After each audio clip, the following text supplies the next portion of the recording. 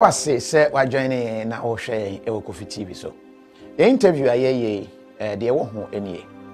Se wani ji interview ayeye ho a, bomodin a na hye fato wo so ma adofo enhu na wo mmra mehwe bi. Enu achi no se o hwe e wo YouTube so a like interview no e wo like button no eso. Enu achi no share ma adofo enya kwan enhwe bi. Sa wonka KOFI TV abusua no ho a Mesra say obe click the subscribe button no e kokko ai wo kona ho sa subscribe button no click so uwi a adoma bi wanchen ho click sa adoma no so eka ho de ye ne say adoma no e ma bribia ye de video beto YouTube ha no onya kwan etumi ehunu e ma prompt e ka kire wo say KOFI di video ato ho subscribe no so de ye ne say e ma be ka KOFI TV abusua no ho na bribia ye live a watumi enya bi ahwe sa wo hwe e wo YouTube a Shannon so say your interview no do no aye e wo Facebook and sana ye de at YouTube and into no Facebook one say opese o joining ye na otumi nya bi share live e wo ha ye obaye ne say hwehwe KOFI TV e wo Facebook na click e wo follow and I say like your page no ye call live bi a e be send o prompt and I say be mo hu na send o message say KOFI e live na watumi a join ye the channel say me complaints bebre obi se KOFI interview eni mani je ho obi se we na mani enye ho ye tene se de wani enye ho no obi ani eje ho ena de wani je ho nso no obi ani enye ho me obi a me pe jollof is brought to you by Visit Cup Farm today. Brain X syrup emamofra adwini mapomuden SCP esita or Mama Royal Chocolate. Delicious. No, don't mommy be here. KTA Mobile. It's the future. Slam Technologies. The whole pen computer school wow teachers no wa botre no betimi akire wa enu an Slam Technologies. Fly Ethiopian Airlines, the new spirit of Africa, a Star Alliance Nest Trading Agency. We are the best. Tap send. Tap send. Charlie, me say menye ja ho. Me say tapo na send. Rice pudding. Abena the bibia wom. GhanaMats.com. GhanaMats away. So Maria. Hey, Piese. What's this? na Piese. Oh, you know. What a mess. You dey am rado ponto pilata na. Yamunam ni moja na da we dey achewo. And I'm Mother's Day, I was a friend, I was a modern man. Suba! Stamma Pilato! Hello. Near the time, if I was say. No one can say, come from my dinner for Mother's Day. 65%, you know, a good swap to him, because it was me every year. Wow. To Mamma for something. Digital chaos. Did you see? I don't have a friend. Bassing. Kokacha me man for. Send me. Shemra. One sort of mommy. And I want Shemra no yam this season. Utati! He said, Kafam. I'm gonna easy. Come on, the room. You go so well, Humana so. Jaso. And I'm Maria and Super so who didn't come up. Obapu Maria. Santa Maria. Nanny and one no count now, who's our day. I'm going to say we are sleeping. Kafam. Salty Mama promo. Shawu Mami. Still 65% off.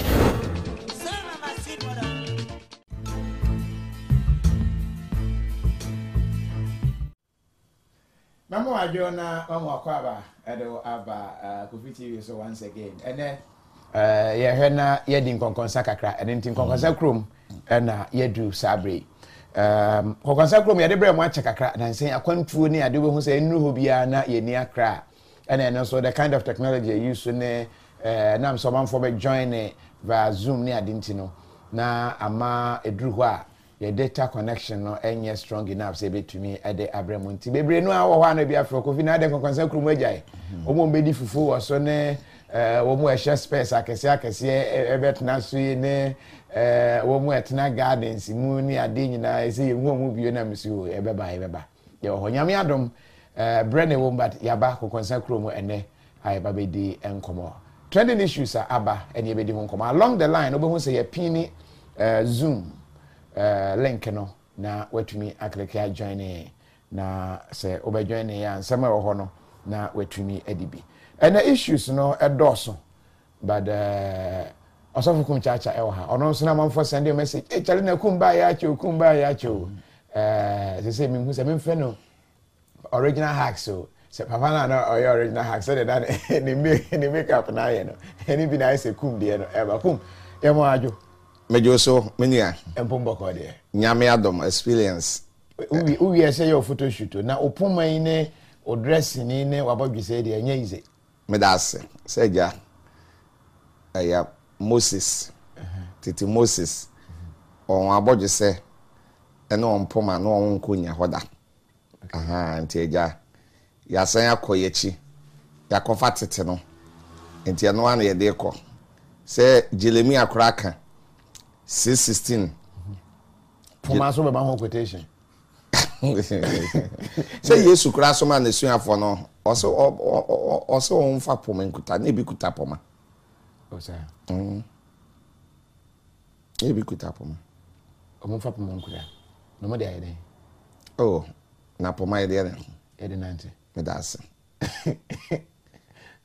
ti poma kuta de se enya bone se obekuta poma ntene ntina so kura poma no enya se bia ona ye oya oh there be me na nya me ya se wonim se Ghana for de obeye bia no nipa beka on se ya na me ba se ya na me share space tembia microphone ti ase na de bia o share space obi kura se mani nya obi kura se mani ba kwa kata ba o share kan ya Kofi adoma adawro ma wasoso asi mani soa na me ba ha na man share space am protect mani mi no a se ja mani be sei enti space no wo hwe mani a hwe mani kama se mani abefe so ada se won se me ankasa am beautiful mind beautiful pa thank you oh sa ade efe bi abro ni friend beautiful be ma ye handsome there be ade bi efe bi beautiful ade bi efe bi a enti no se kane anunti na ya na meje me daki eti Kofi mami chia wankasa na minchia ahwefo no munyamfo a ehwe ye nyina me chia munyame hira mo no mama hoden ne nkwatenten na munyinche na bibibia nso enkoyi mfemma wo na mame kwan 1 minute won se ya wasofo mpanifo bi wo wa me ba program so a esese me chia won so atase enti mami chia Bishop Adontin Boatin Bishop Adontin Boatin ewo USA Virginia Bishop nyame ma wa hoden no ma wunyi nche nkwatenten enya wodia ena me nu Jesus abrantie Jesus abrantie awo yesofu pani ewo UK nyame insha no ma nkwatenten di twato okra eye osofo Kennedy Afrepoku titi bremu Kennedy Afre opoku sofu Kennedy Afre poku ubenyi ache on saida obeko wenim.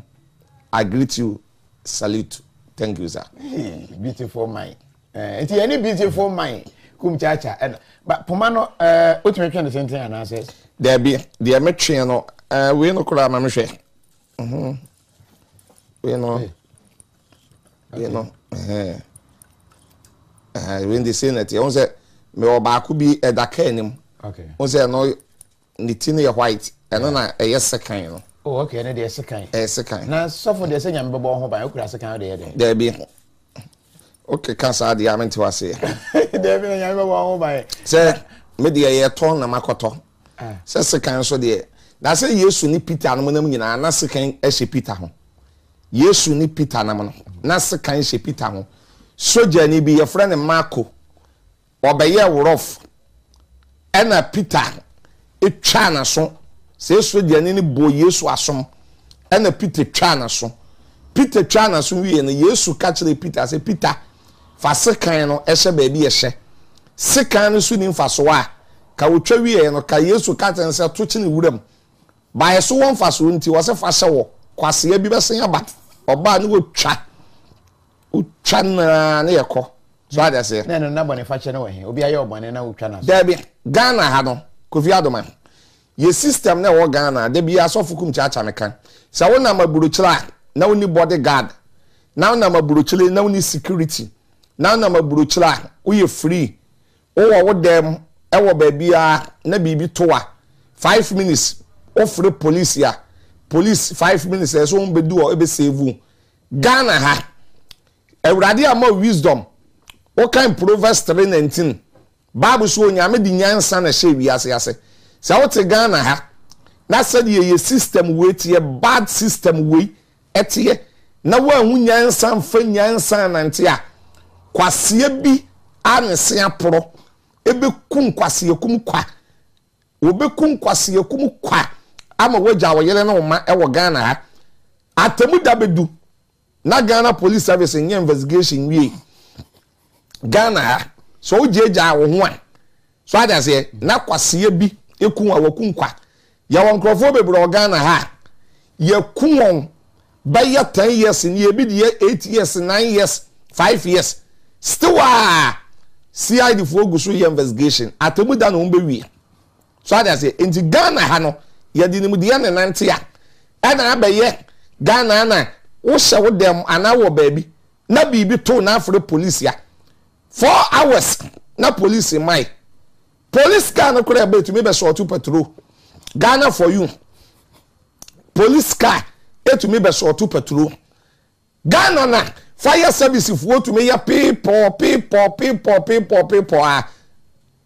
a wa bi ko mama no eja to baabi obedu wo obetwe ne woroba ne nsuo ni ka anim na ensuo enim Ghana hape ana ambulance car etumi ya nwe ni bie mu ama na obeko anim na odi load cement da na ambulance car bi ya bie mu ama na nwe ya bie kwan mu ama no ya koy anim 30 minutes wakotena choba ana worry nyame nko aka me bobo no som eti Kofi Adoman masofu Kumchacha menka ne corticolicals enchele won wa etie se ye system na wo Ghana no system no enye system is weak system ni nkoyie nyame oboya ho ban e wo sunsun mo ba wonam fam no wonam wa yusu nyansa wan yusu nyansa wo Ghana ha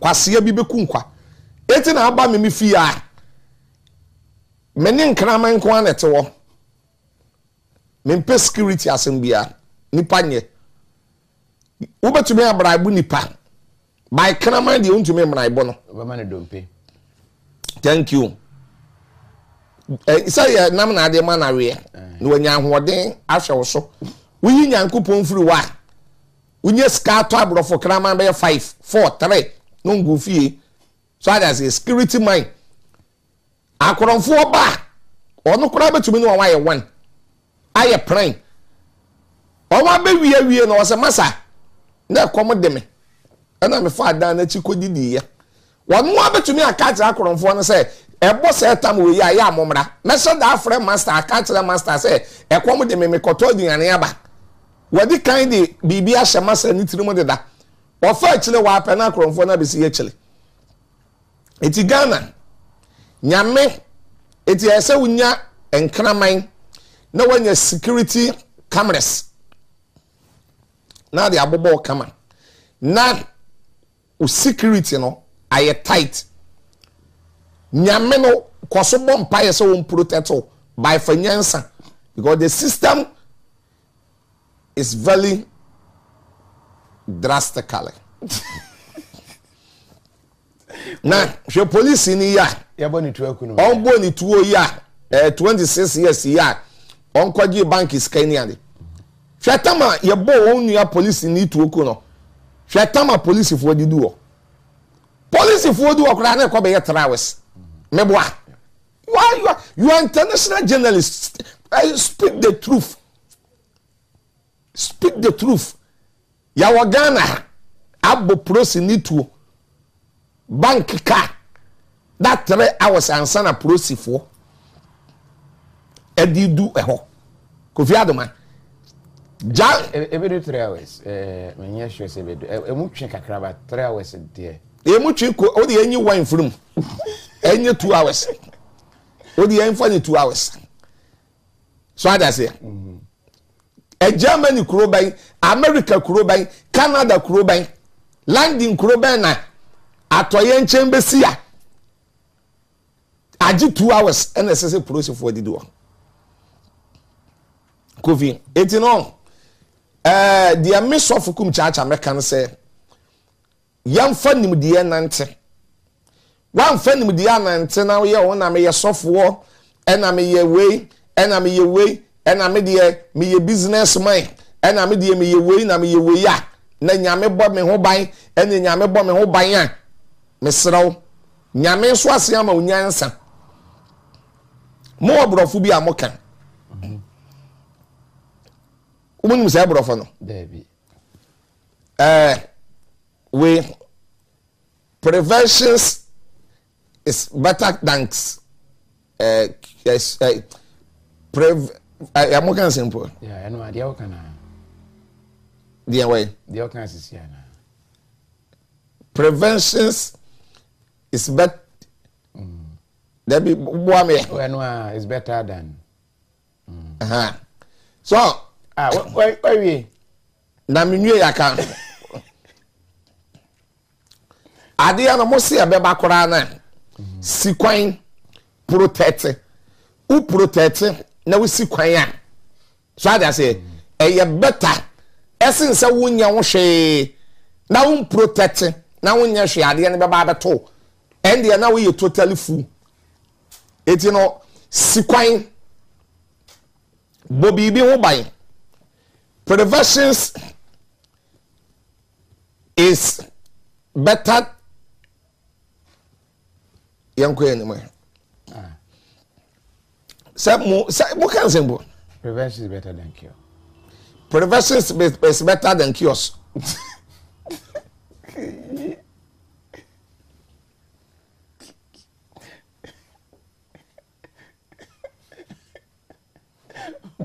Kiosk. Kiosk there don't. You turn near my home.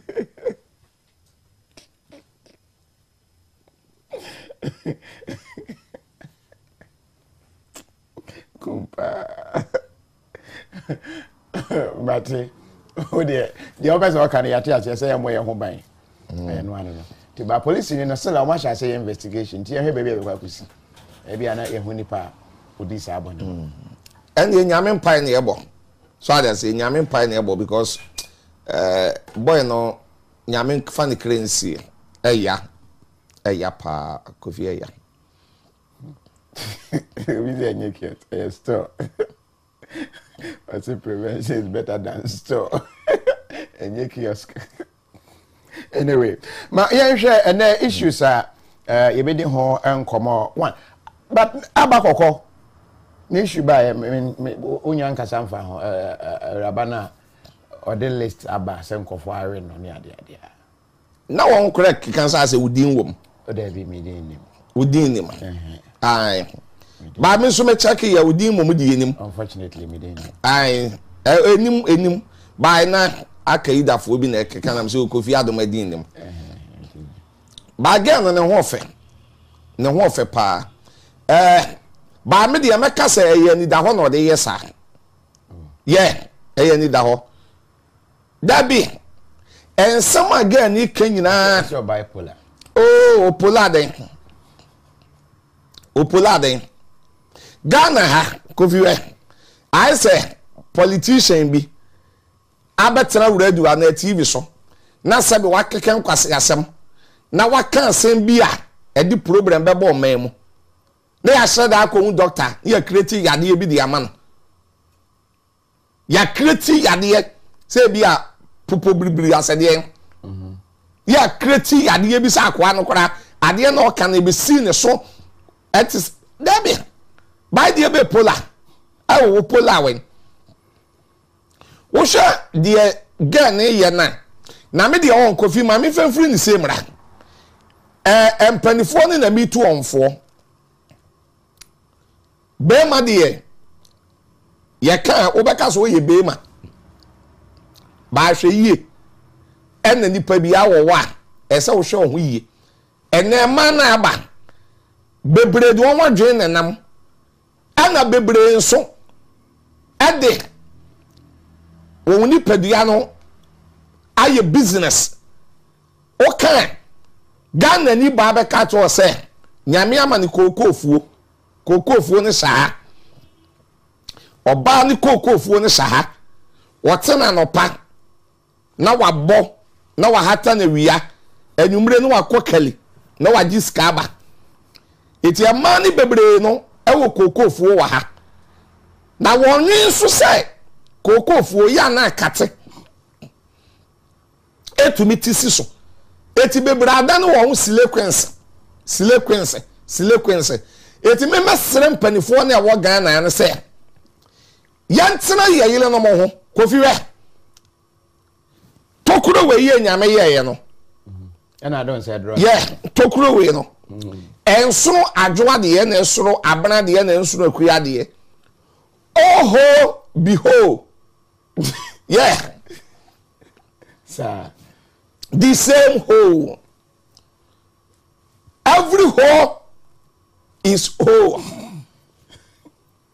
adwoa hole and abena hole and akuya hole yawo ama o efia o is the same oh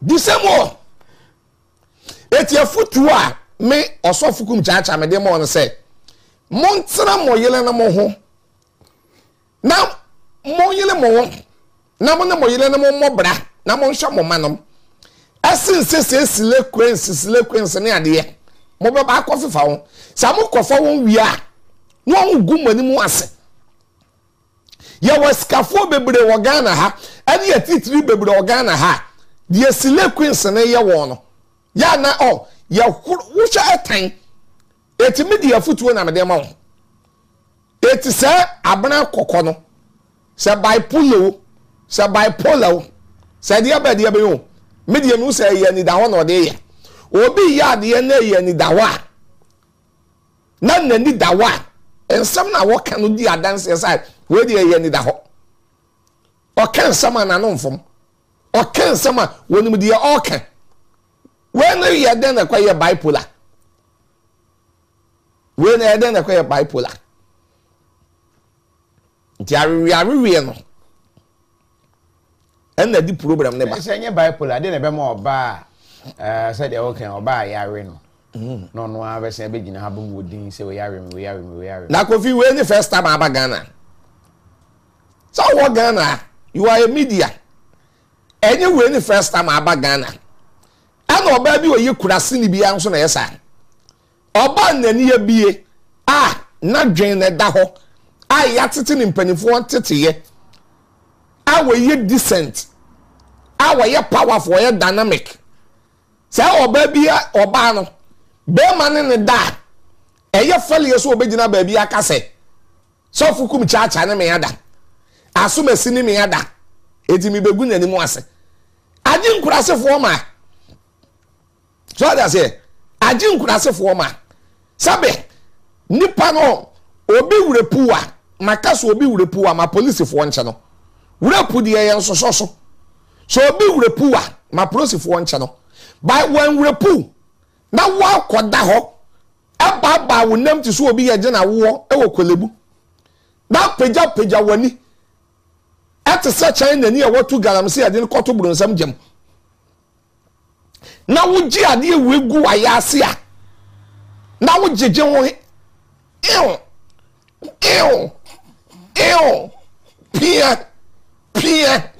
pia so ye wo me ye shake me left right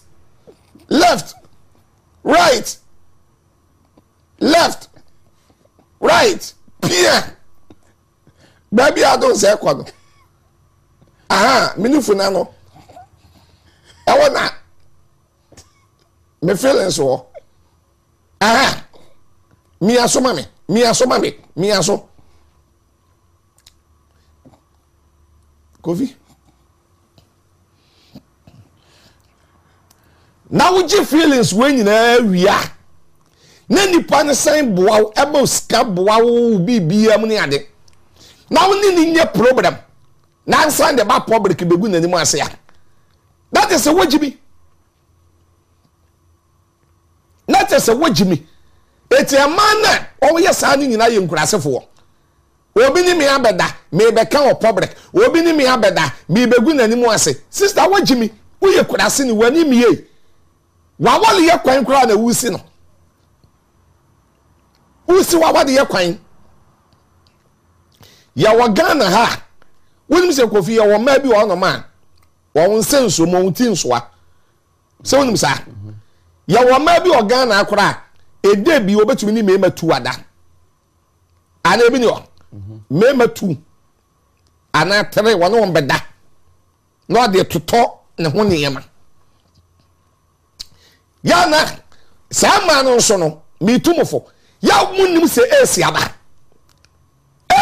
o AIDS yade we nyankopon ene ma wo kwan say yade we na be wiase say yade frɛ ni AIDS acquired immune deficiency syndrome AIDS acquired immune deficiency syndrome eni kwa so mu a na wo so te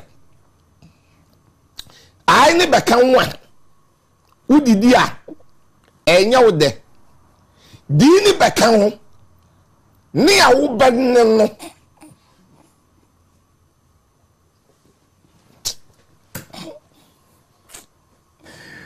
Prescatella sikum nie wasikum chacha ho na oka no holes have different sizes nti ebi wo ho a size no ebi e different hajia benta eno ochiro edebaye wasikum that one there you lie every hole be whole some sweet papa Joe Steve eno edebaye nti every hole be whole na oka no oso no nya adwen wasikum you are too much iron appear wasikum you dey lie the holes are not the same difference ewom bright butchi mo say hole no difference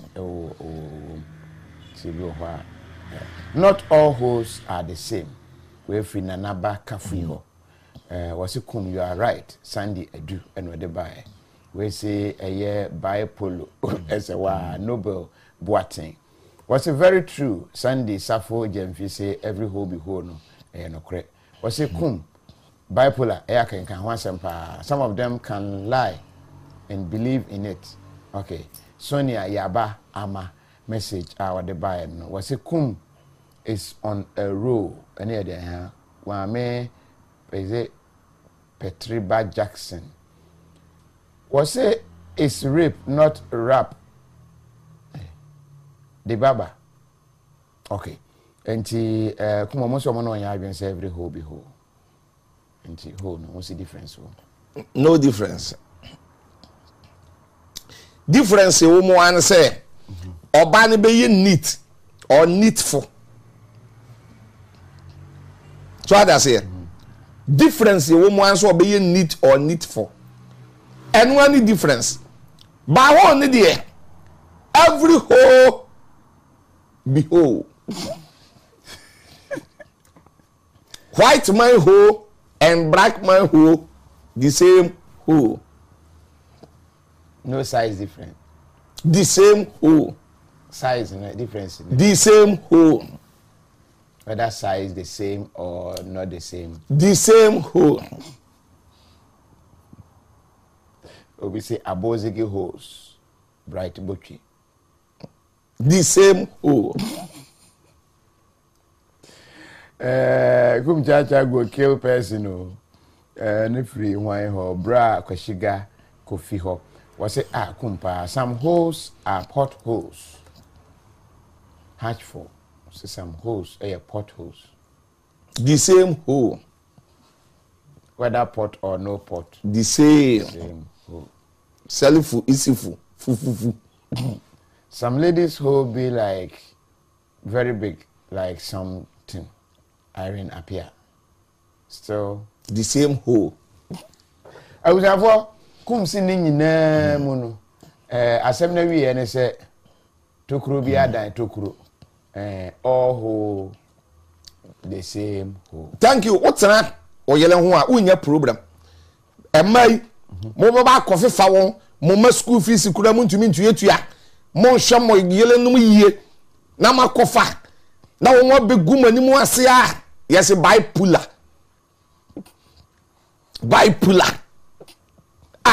nyama bi owa Ghana no wonim se nipa sei nipa ebi sei nipa yeye Ghana Kofi Adoma the MS of Kumchacha American ebi sei nipa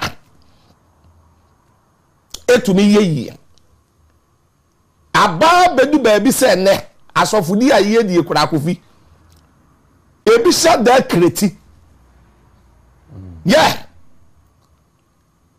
that's what be obi TV na obi radio na wo hwe radio ni TV na hwe na o pe viewers na o person crofo tia eno anso akofa akwo bi ana wo bi ene na betena so no na e plan kasa makopo aseda na akwa na betena radio so makopo aseda me kopo na se no me koto sofo aso masi wo ho e koto sofo aso masi wo me koi na wo nu moja na o wi ni pansa so ada se sadi abaya on se ni paso me yene de sadi abaya won betie radio na se TV no behwe ene Ghana sa wo ye bibia na won destroy obi a na de na wo ye no Kofi won destroy nkrofo a on se ni paso me ye on de Yesu Bible mo Paul kan bibi 2 Timothy chapter 4 o kan 2 to 3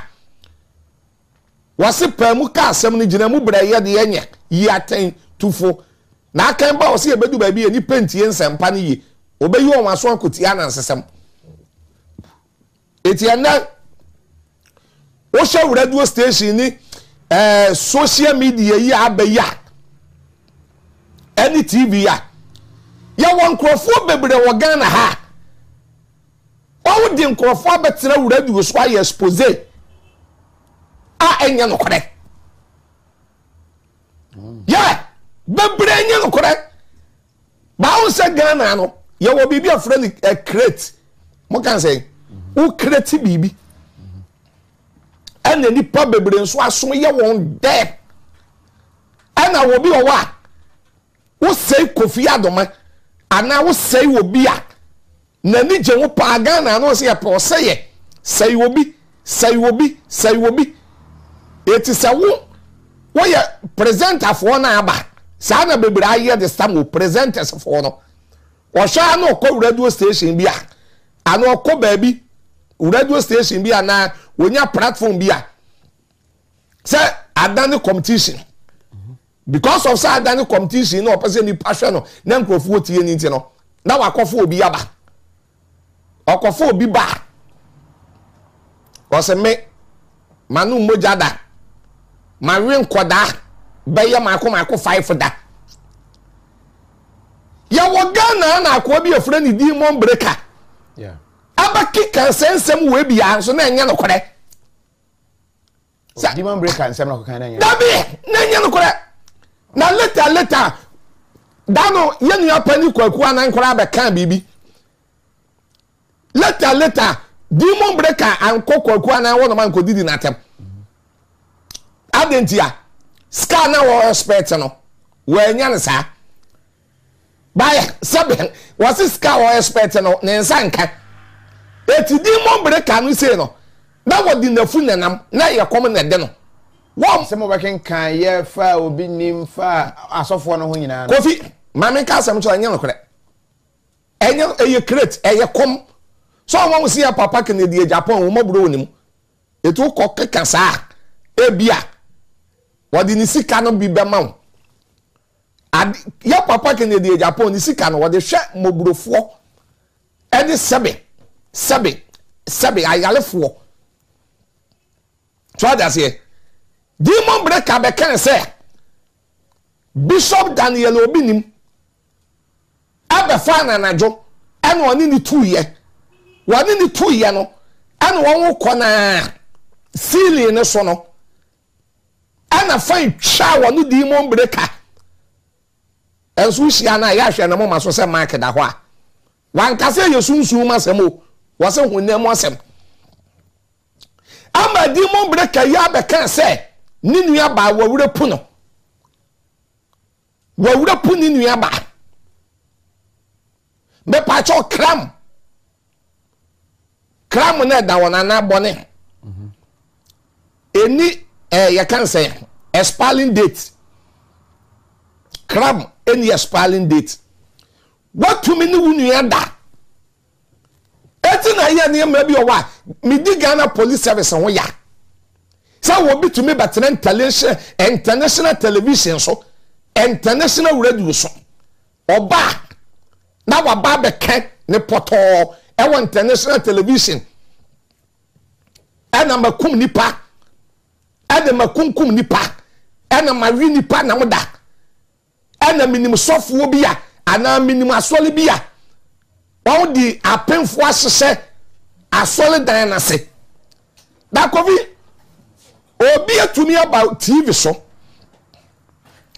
na obi etumi aba radio so na wabɛka sɛ wɔnim asɔfo obi a pacho oti na wabɛka sɛ wɔnim asɔfo obi a ɔwɔ sɔlẹ̀dàn apẹ́nfọ́ àṣìṣe asia ka wɔte TV ne so na wɔsi ya na. Na se kabia naifo e de ankofoto no na se national security fo e de ankofoto no na ka ye lead no na asole ko a wodo se wonim se apemfo hyehye wo no e wa kwekere ba yete yan yanko school amwa ye kora no ya woni yama bi wa yanji ni sa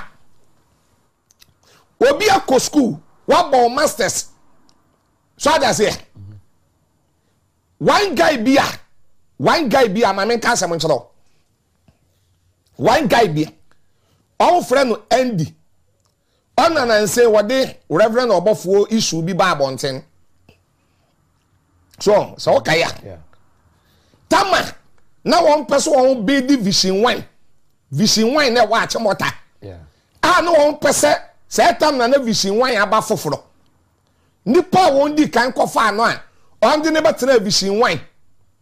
I want to start your program of vision wine. No, Andy ya. Now we do Reverend above which no. Say time on your friend Andy you. I will vision wine. Uncle Fanny free come as a buy and won't be changing the day and aquala nyame. Won't be changing Andy needing. Ayan aquala nyame. I will vision wine. Those days by 4 years and 5 years. When I'm Ghana have baby ya na radio ba ko an ni patie chi radio bi ya vision one because also program na ya asafo ye no dia na ya asafo ye okay dia na ya asafo ye wo vision one na ye program na nkrofo tie chi radio bi ya Ghana ha adentia sa akola nyame no eye endi no ebe dan ni din ba ya na akola nyame no ebe tena so no ano kreti ye Marini pa na mo say da na me ye bayfo makopo aseda minima sofo bi am no honam a on wi nipa nam ano kreti se ade no e wo vision wine ana ye huhu ana vision wine fo etumi di pajaye edu anopa bi a 4 years 3 years ago radio bi enu wa na nkrofo tie se vision wine now YouTube nko a on to me kwa akodu 10k to me kwa ekodu 10k wanwa de andi ya meka sene ye fra na akola nyame eba ye be ye no actually no akola nyame ye fra na andi ya kase de okokika ye nyina akola nye no kore onwa na sha da de tena secret ye that is amuni mutumi sha da ne nkrofo tena secret na mo de adamaging nkrofo bi life kwa na sofo bi a wadi so many years abone bra pani bi a wadi so many years abedi ni company nipa bi a wadi so many years abedi ni bibi na mo kireti na mo dia asesano na mo dia atomenteno kofi awudi andi ya kan say andi na fra na kola nyame ewie ye no ana onkofa aboy bi on fra ne domrek so tin din da domrek ana domrek ne be kan sama kase ya chen din ne de e wo vision wine later edi asem na domrek be kan domrek se ye create no say da asese ye on create ye nyame betua nkrofo ka kurom ha Kofi Adoma Sarfo Kumchacha meka means me Kumchacha eti na de bia meka means say wo bi amfa nyi anyunyam da means say wo bi anhwe se Kumchacha me pagya da means say wo bi anhwe se nipa ne behwe ase na me mawuresi da wa ma unyonko ntwa nkwa untwe nkodi da na ewi ase dia wodi be yi obi ya mo am expose ani die nnim a mo hyeda ne nkrofo kreti no ebedu ba bia awon am ni won kreti ye no se won start yi moto a start yi moto na mo die adamage nkrofo bi life awon ye to extend say and some on some boys no so no ebi aseda ne asofo ni bia nante ebi a wo bi wo wa na sabe o sabe odi nkwasikasem bi na asofo ne pam no wanso oni pa bi anso di nkwasikasem na pam na okwa wono so wode ekọ eti ebi a sofo ne saake na okoye no eye ne ya obe kreti bibi ato so a o tumi kreti ama o woyele na woyele no wo dem paso a ontumi na se yaso wonu moja eto woyele suro anajo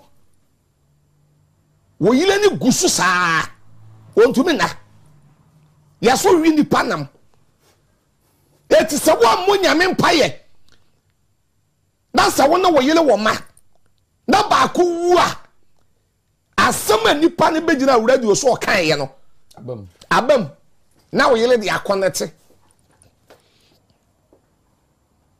onwa yesa gunkrofo bebre awade egu asofo bebre kura awade ama wan take time akofiwa wo awoye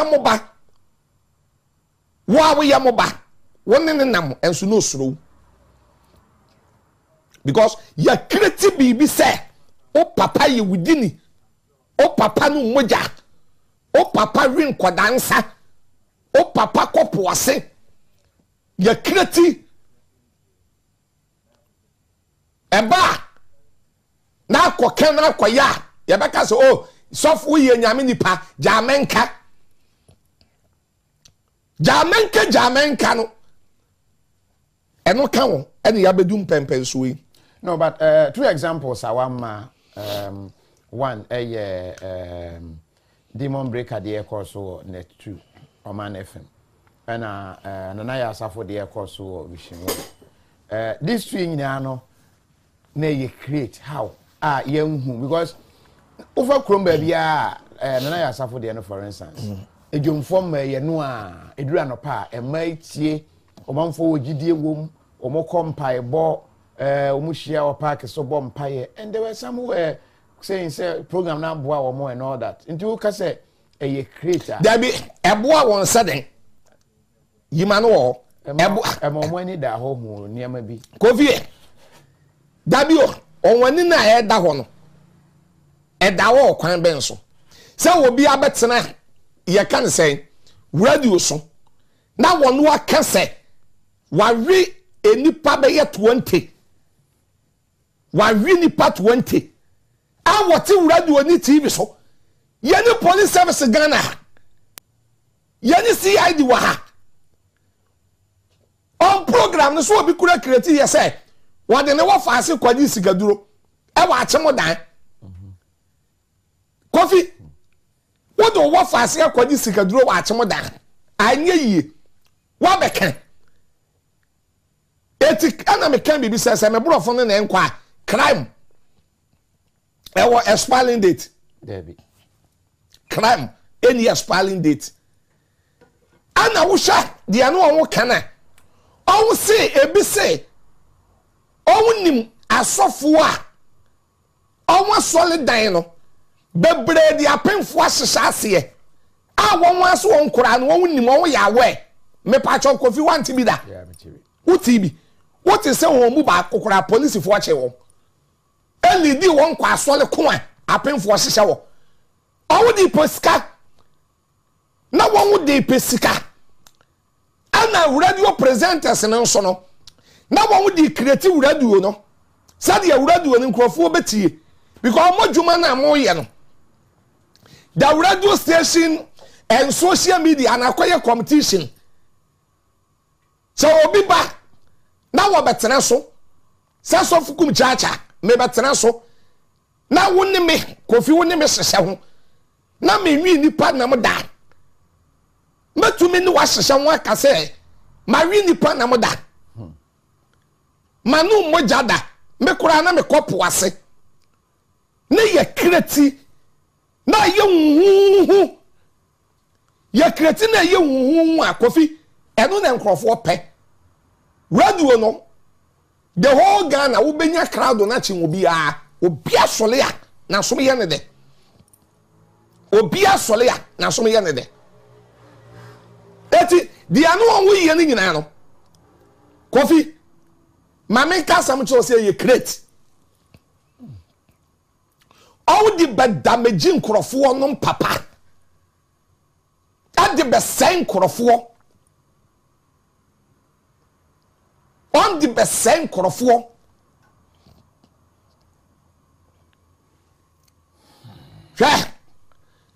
mame ka sem bi Kofi man say wo bi mpagya da me sof Kumchacha de meka no sa wo say wo bi apagya man say wo bi mpagya me aminua na na ya osafo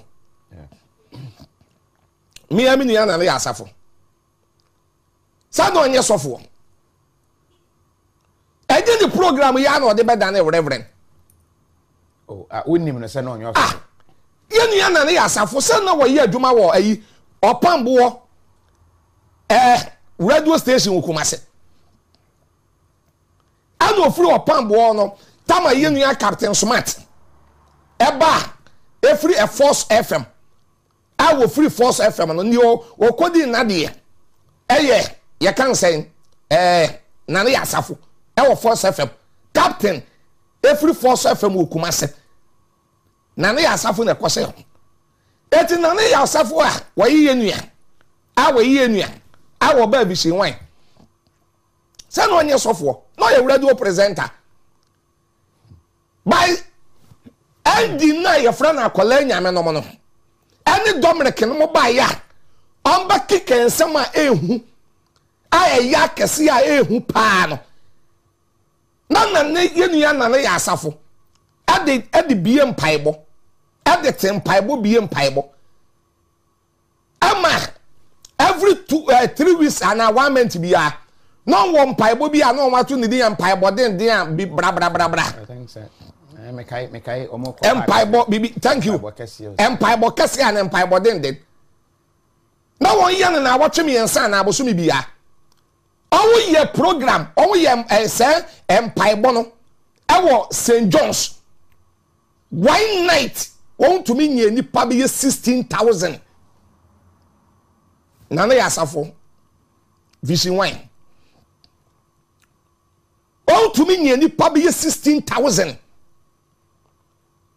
ana won so so won dem and won sa ya kwaye politics ya nkrofo ntie ti aba divert no ya politics ya nkrofo ntie ya divert no I don't divert ade no ana on di be wie voice ne betena radio no so a on be say Donka Williams no one say Agena Sale no one say Kwanchi Ankara no one say asofo na abeba ni nyina say asofo ni nyina anya papa say asofo want to say anya papa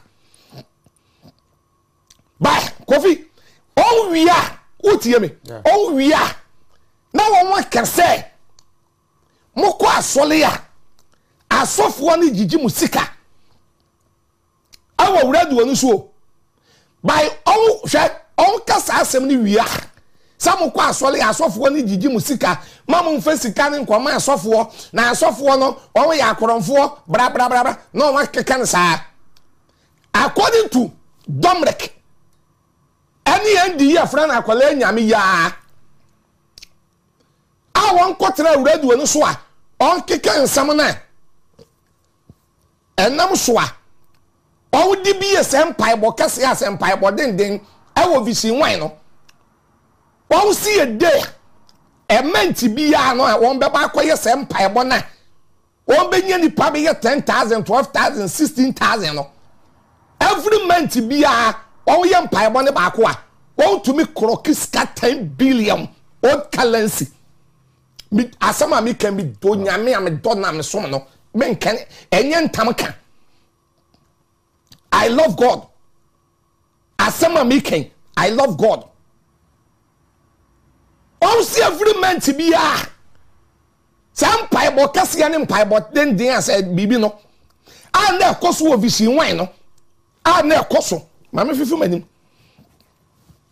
na ekoso wo visi wan no a no wo ye no all ye bi wo St. John's wo park na so all free wo and wo be ye bi ebi kura wo be ye bi wo circle a be ye bi wo kaso wa nyina kaso manfrom say nipa ko be 11,000 obi ekope na so mun nsematie thank you obi ekope na so mun ana won na won ti vision wan na won kan asofo ni pesca no all ko gade nipa no sa de won ye all night no na nipa ba be 10,000 11,000 ne ade a ehwo na won to me ye fan raising for 20 million 10 million on be wie no nkuta be 8 billion old currency and 10 billion Kofi asama mi Kenya no kra nyame sofu Kumchacha wontu ameka say 10 billion new currency no be say 10 billion that is about 1 million Ghana say 1 million Ghana cedi anamboa yeah na nipa 17,000 enye ni packet wo nipa 17,000 16,000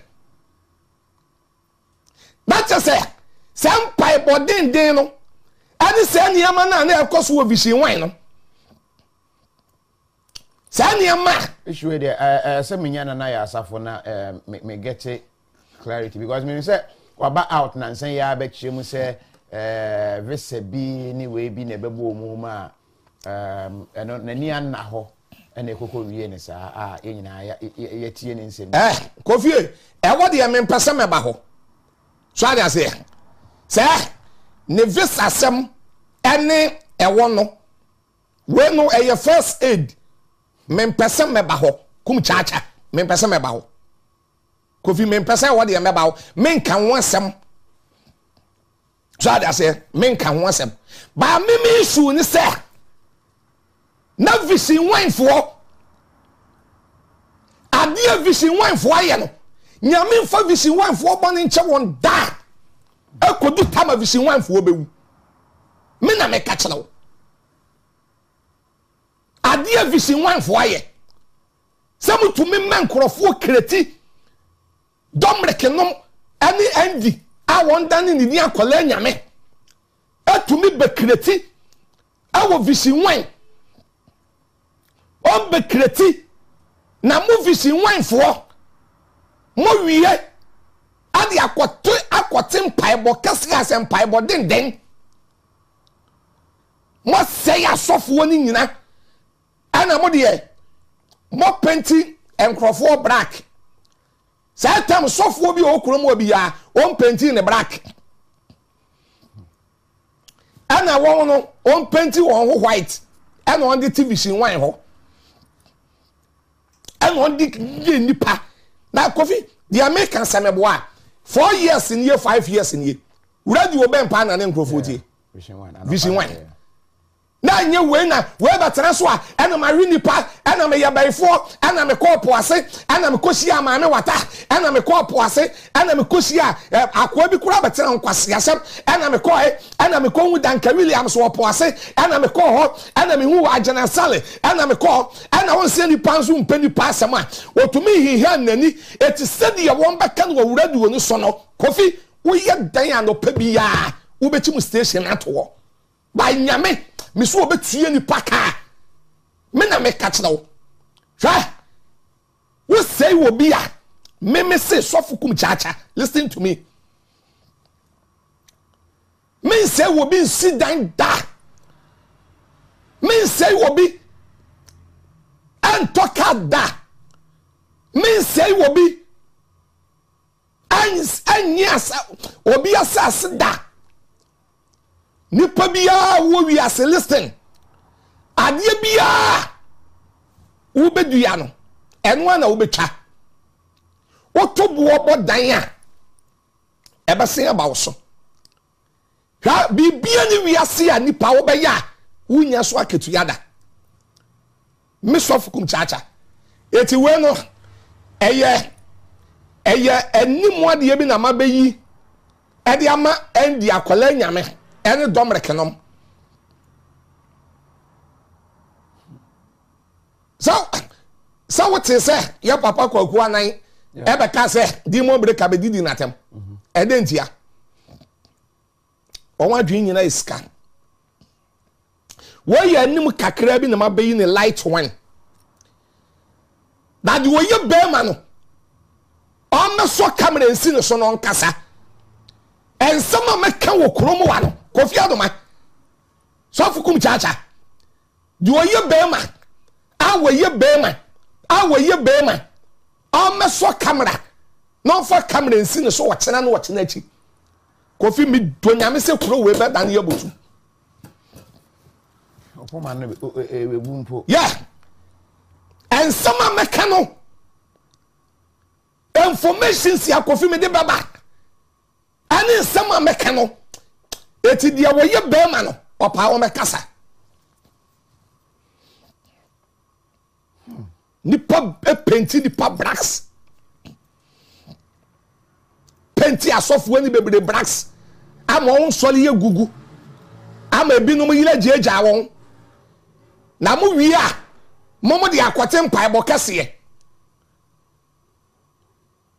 mu wi a abusumi bia mako gade nipa be ye 12,000 e de akoye mpai bo den de anse mpai bo kase na mu de adwiliska ye okromu a I tell you the truth today bonne de tito o de opa me se bonne de tito ne nyame no sade na kwante no sade obi akwante no sade ne nyame ba ma to obi apepepe Psalm 62 verse 11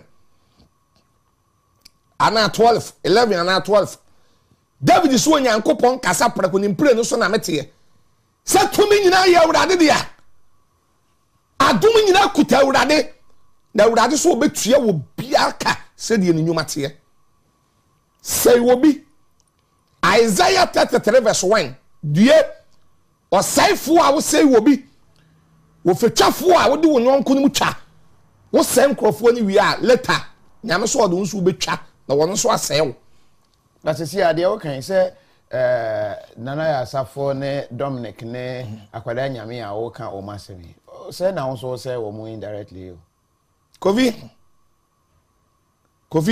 ntio pa eden say ya na masewo na me hwe se sifa betumi afre nana ya Sarfo so osabere na ya on de obenya number kra na wetumi akra 5 1 or 2 things but yenya no ya find say me ba ma mi so asem eden say na me say wo no wa be create say asofo bi no moja asofo bi wi nipa nam asofo bi kopo ase Wow TV anami chantro oh yeah me TV but thank you it will kasa me my beka sama to obi so a ana onwa kreti yese asofo bebre wo Ghana ha owo solid dan no apemfo hyehyase Kofi 1 TB maybe say 1 TB na BNI CID national security ni ananamwa dan crofo titi radio so akeka we ni yajawo enu na me sofu kumchacha me kire wo se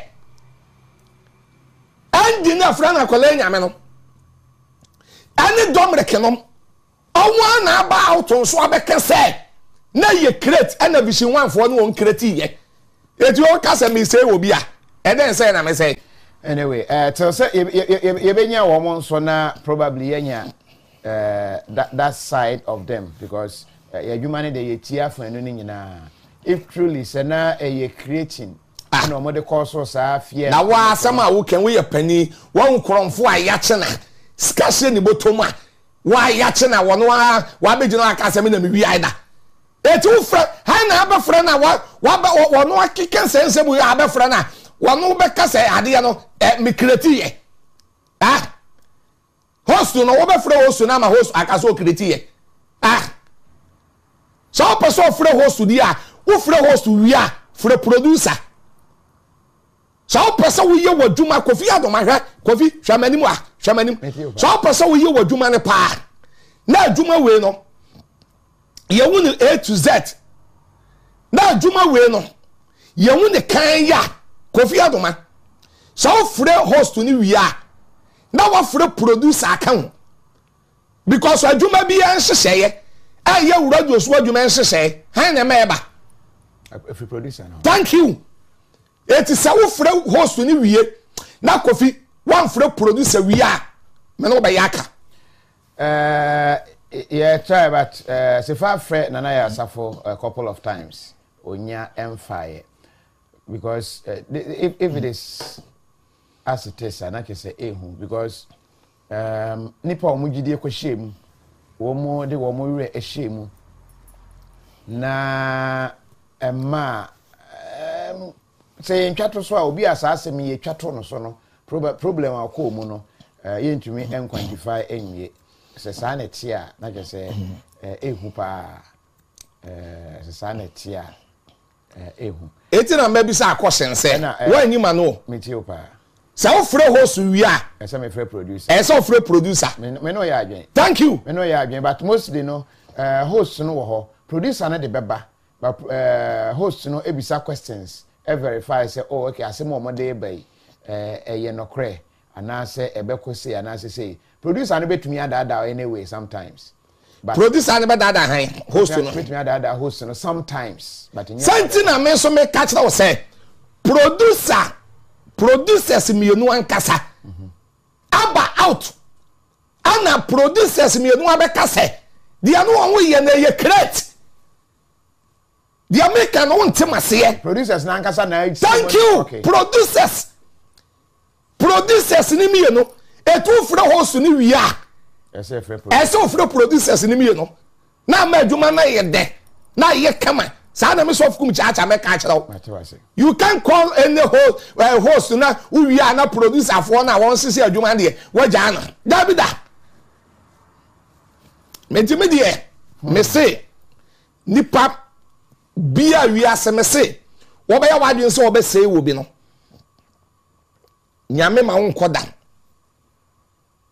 adwuma we ya ya chu na enne de kofi mi beyi niama bi anim ewi ase woni obi ya be kontokwa e ma ne hu ba bi a wa ho den wo mi beyi niama bi anim keke na ofre host wi free producers ni wi a na sa won ka won de wi a nsama mba mu Ghana ha no nipa ye mbehye won sabre ok check comment section wa won say ye pin ye zoom link no e wo ho ye betumi afa nipa na kakra ansa na yakon edinti wo betumi adwan na e wo konkonsa krom e na ba bia na ye nam ne ba bia akwakwati asi ne de ano eden but ye guso hwe pem ko o say edu ba bia say de Kumchacha kan no credit na che say ha dwen okay but Prophet Nana Sarfo did not say anything about that. It was the people who came to the station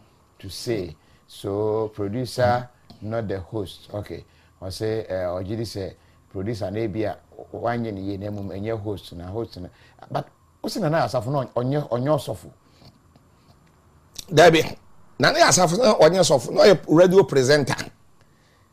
And Krana, say software way on friend yi sofu duro.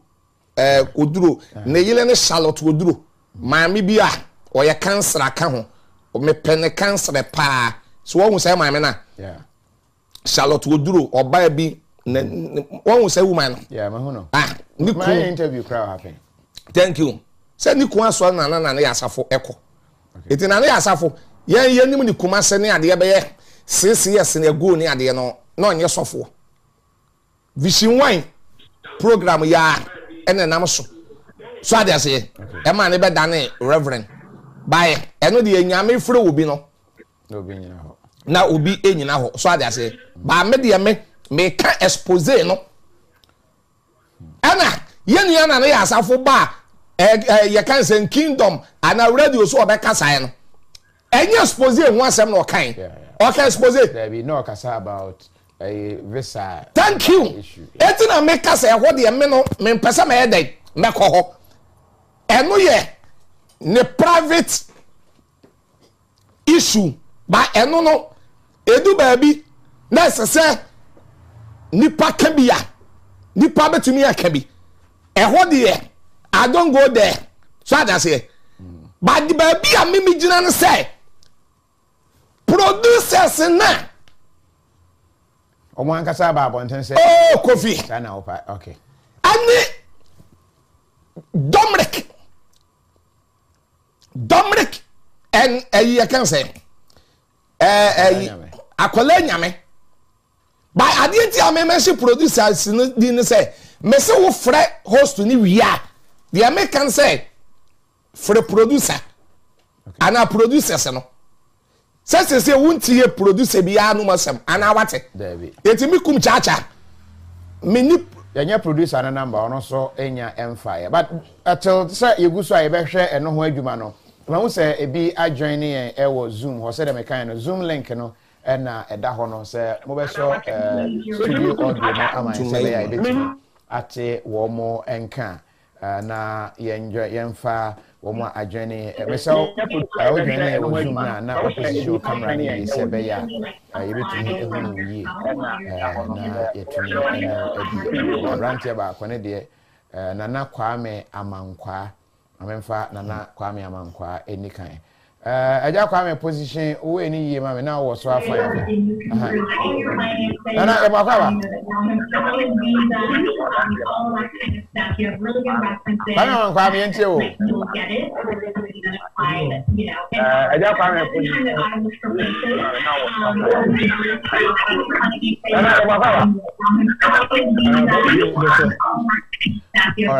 Mon check audio asa yenya okay.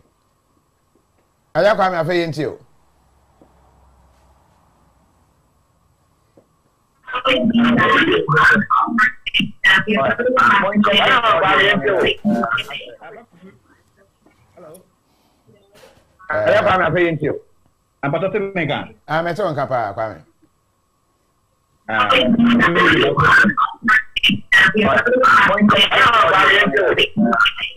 Back of the feedback you or chill, noise you or chill, you know. Are you okay now?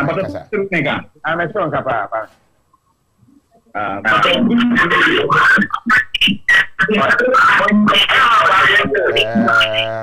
of the feedback.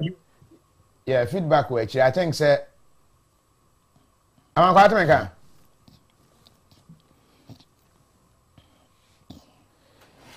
yen fix enwie na afi mintimi emfa afrefo no ebi na konkonsa krom no sa na ye no yedim konkonsa ni nyina wi a na ya mamo kwan na monso mo atumi adjoin ye o say caller lower your TV why is his TV on okay Herbonet gang we dey here okay mo ma share Herbonet for no say mo kwaba kwame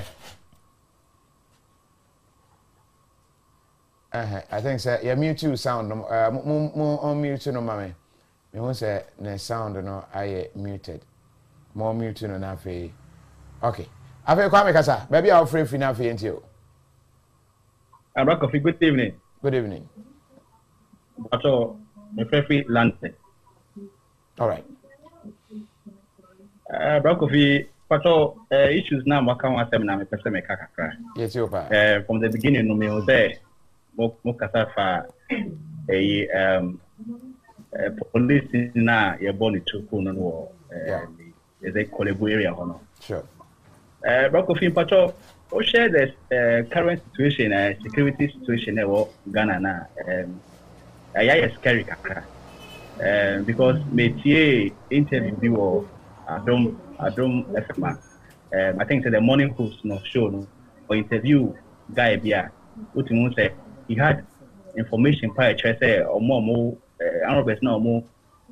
Emma, Christian star seminar baby now within the prison service or mudamu and so no more. Gangi up these criminals not to commit such crimes. You know, me interview seriously now. I think that because for the police service, you know, and then the criminals in the prisons, you know, to be able to orchestrate such crimes when they are still in them. And I think that what the security service have to do is they have to do a complete overhaul of the I think the prison service, you know, because as in some more on police service for prison officers, they be now behind the crimes now we're committing.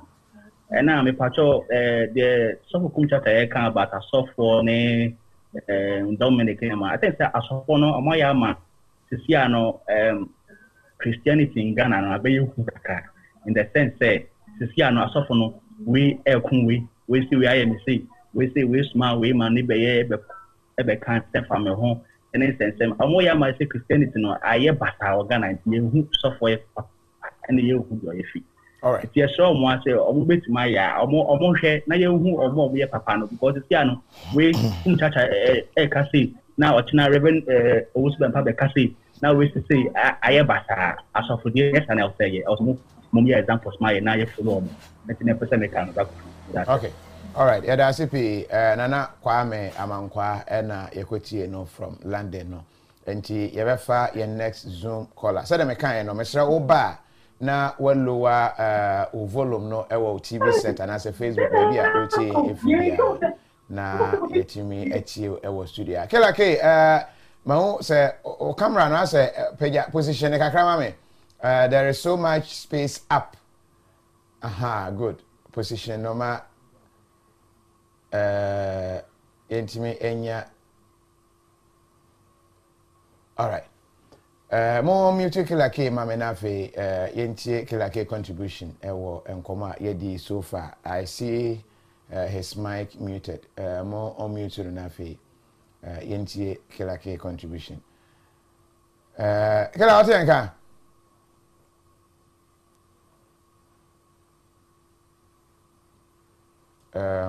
mon cheke ne we no emfa emayena yentimi ene no entwaso. Mr. Sada Mekai no all join here. Was say don't pretend you don't know what is going on in Ghana. Emodia here na mama pretendi. When a day no by okay Elvis na kwame. Elvis pretend near there here. We can ask our questions and you know and the questions are yebisa. John Tay say Kum is a superstar and talking a lot of sense. See how he's neatly dressed. Respect Kum and keep the fire burning. John Tay enode ebaye. We also say ne krakra ne sen kola. Okay, kola we ne krakra no we kra. Armed robbers are killing our families in abroad daylight, but our leaders are busy taking Viagra and aphrodisiac to have sex. Oh, are killing our families. Abroad they find out what can once me. Okay, kela ke yentio.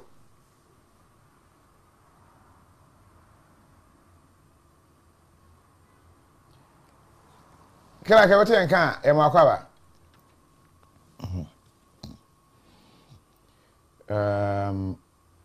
waseko okay make nka mo comment ne kakra tell say mo mute no on mute ne okay afa kila ke yetio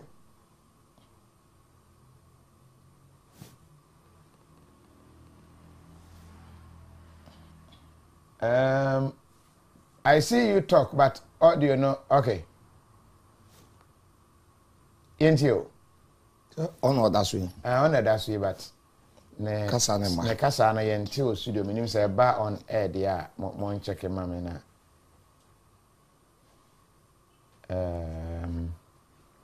Was it pray yourself and stop this pastor and prophets? No, do baby a ha a join way free non-sapo and otro a day a buy. Bonzi say, Prescatella a join the was so. So with regards to the armed robbery, can you guys hear me? Yeah, we can hear you. We can hear you. Okay, continue. With regards to the armed robbery. Okay, yeah. all right, cool. Yes, with regards to the armed robbery, if you recall some time back, I was talking about good guys with guns to stop such incidents, right? Sure, I remember. I interviewed here in the studio. Okay.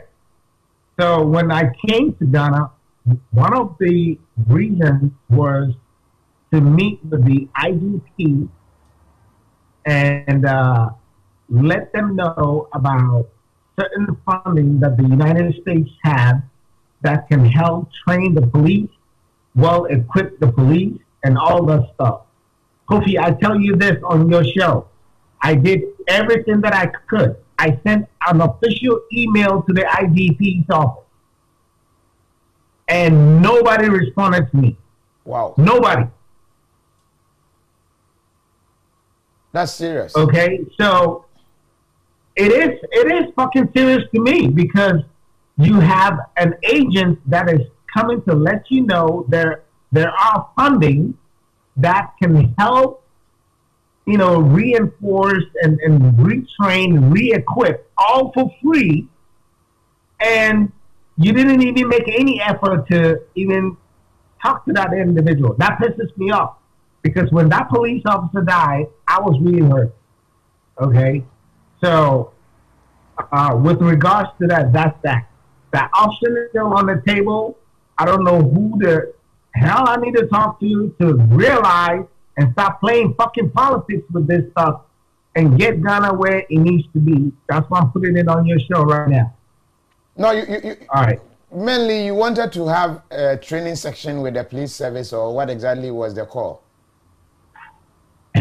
Okay, so the United States government, State Department, do allocate millions of dollars for West Africa.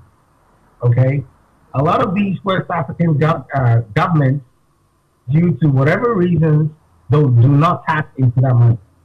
My job was to enlighten them, teach them the process so they can tap into that money, and then we will give them equipment, we will train and equip their police services based off that money, all free of charge.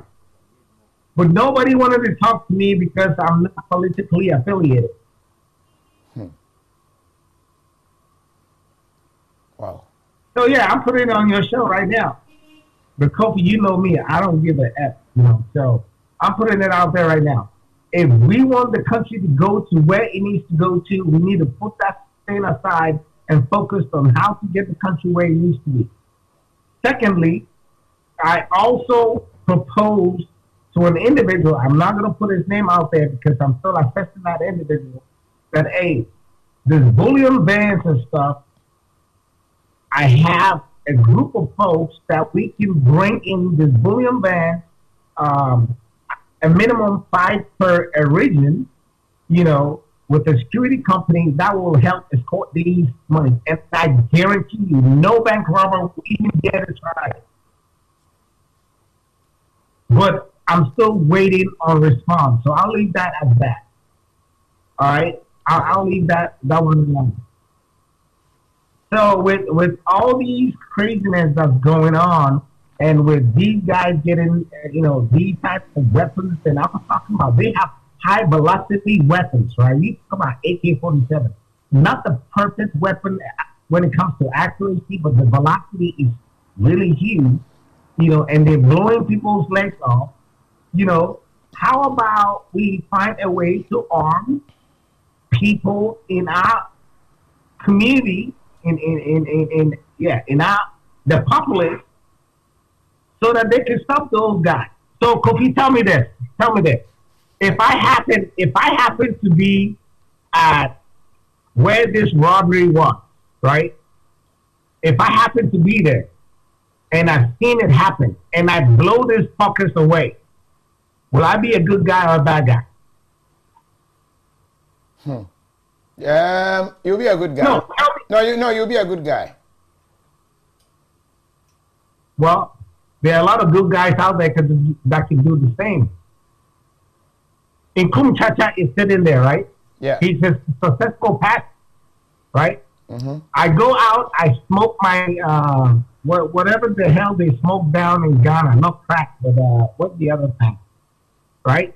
Yeah. And then I need money, and then I break into Kumchacha's house because I want 100 Ghana. I want to steal 100 Ghana, 200 Ghana. And then Kumchacha blow my head off. Why is he a bad guy? Because he's a pastor. Okay. What's your name? And that's my take on it. Uncle, so I say, Sir Cronfo Row Fee. Now, Obabe Jusika. Now, treat to now Bonnie Chua. I know Mount Yenny Paboni, or Yenny Papa. That was a bro kicking I meant. All right, Kelake, thanks for your input. We will link up. All right, Kelake, America Sarfo Special Forces no back. Okay, I didn't interview in studio ha.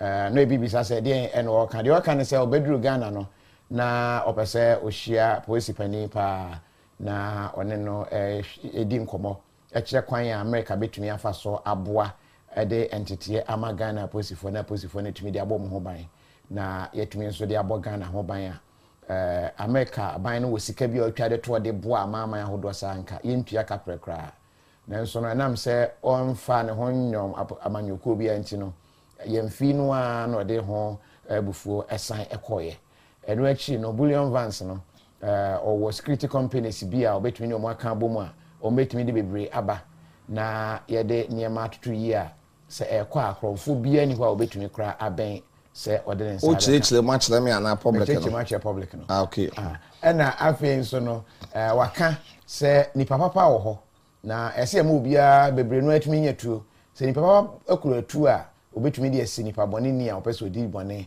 ekwan enti na ne nsem a okan na tofa bomo enno mo on mute beautiful na yentie no ma ne nya enkasaye edina me hu ewo we na ase na beautiful wa hwe ne bonnet beautiful what yanka o kasa free he na yemo akwaba na afi yentie o you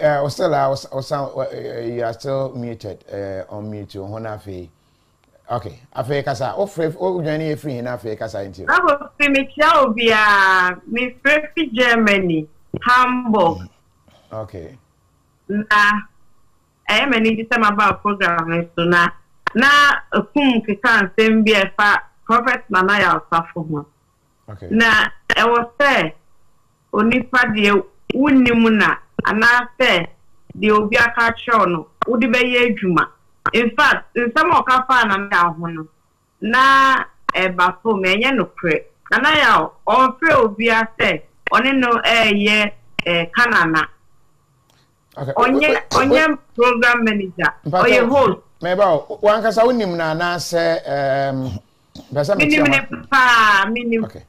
ne pa we producer we boys na meba boys na o ba ho a won be ye program na ye akwala nyame no akwala nyame na aba out abeka se won ne hyehye ho me pa show any penny was there eye kitwe bi on ma obetimi akota ba bi kan asem e bi ana nye no kre okay obetimi akotena ba bi aka se menye no kre eti me pa cho meba me so meba obi betumi akotena ba bi aka pa cho tie me obi betena ba bi aka asem a enye no kre ba de won so betena wo kan se on enim asofo a on de apenfo asese on asole dan ase no na no so eye no kre why na kai oh ene na wuntie vision wine vision obi a wotie vision wine nana ya woni vision one biem enyo eno de say eye nanse ya na wa free one no eno ya pass ye ka pass asema asie mi pass asema kana mi tie enkwafo no Oma beka my client say Kofi either 2 year wo ka say. The wo beka no Kofi onim. E wo wo timu na wo ka. Eti Kofi entimi enka nkyerɛ say. And some wo ka free utimu no. Obi timi ka say Kofi na aka. Ashawa no. Ebia na Kofi oni mu hwe. Na se me so na Kofi ye me interview no. Na se me nkasa no me de me ho. Na me hu se Kofi ne me hyehyɛ ho a. Kofi ne me hyehyɛ ho na me bɛka saa. Na me anso me bɛka. Ɛno so anya no kore.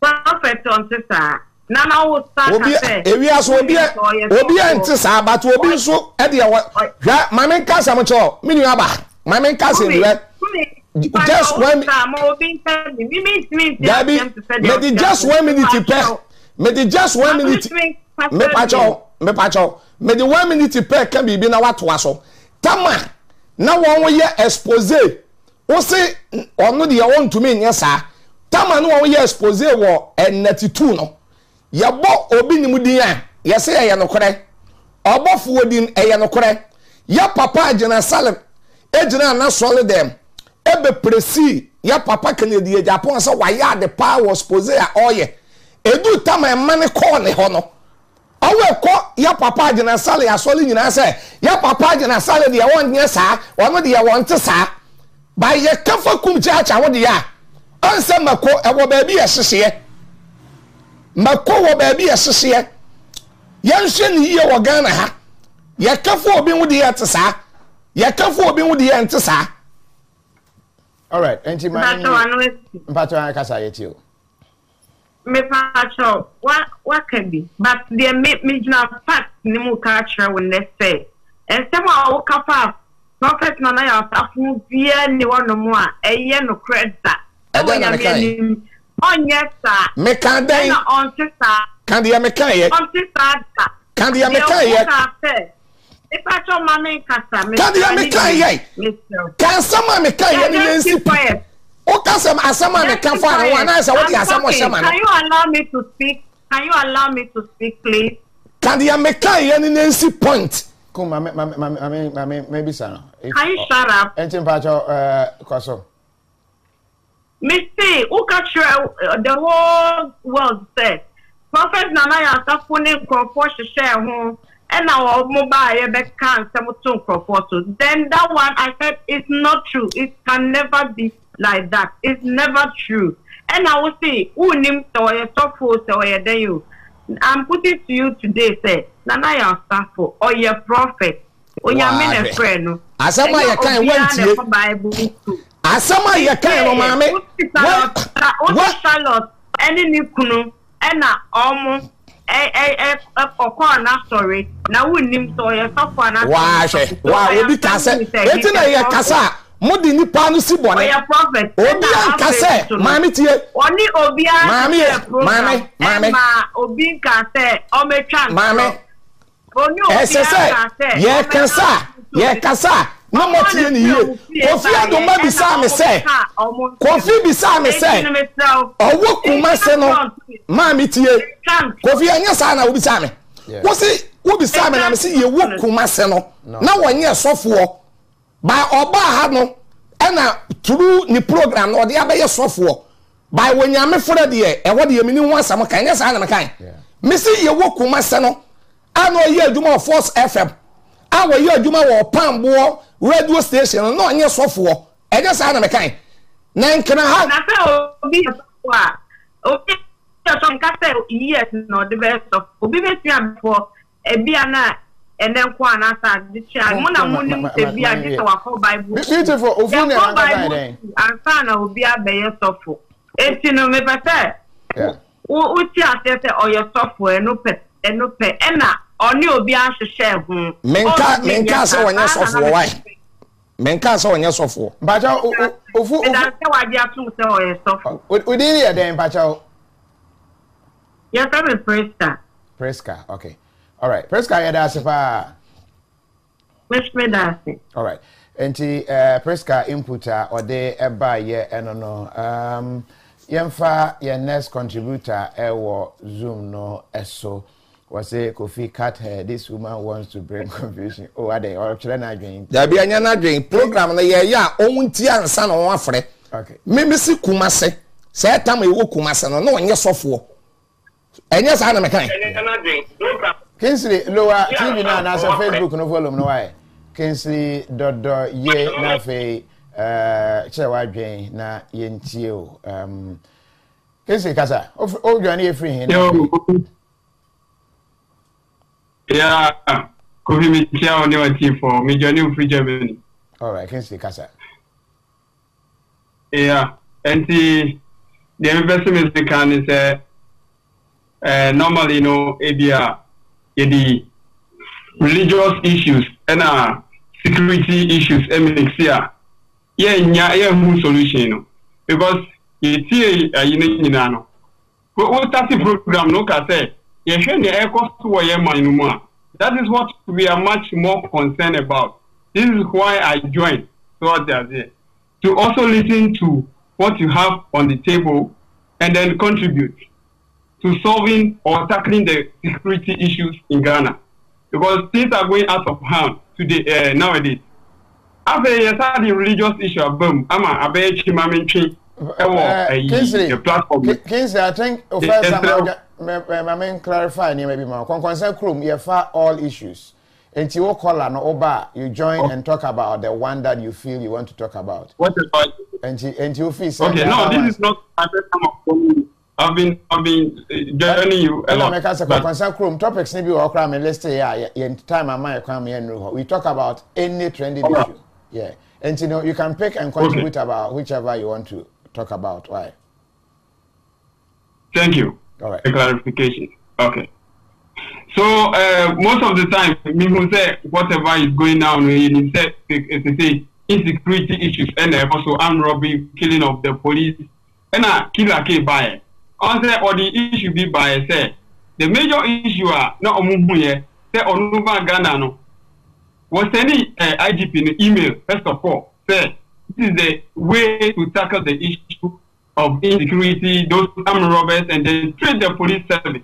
Now, so there is no cooperation between the chief police officer, which is the IGP, and then the external help that they needed to get, which is the military base of what? The US. Yeah. That's because he's not affiliated to any political party. Yeah. Now, do you think that our leaders really, I've been asking this question over and over again, do you think that our leaders really care for the well-being and the welfare of the citizens in Ghana? No, because they don't really care.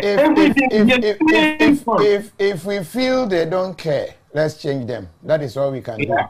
And for the rest, if they don't care and they decide not to care, there is nothing we can do. We've given them the mandate. Time you do now, we feel say mandate near them when they didn't care, we vote them out. That is the only thing we can do, my brother.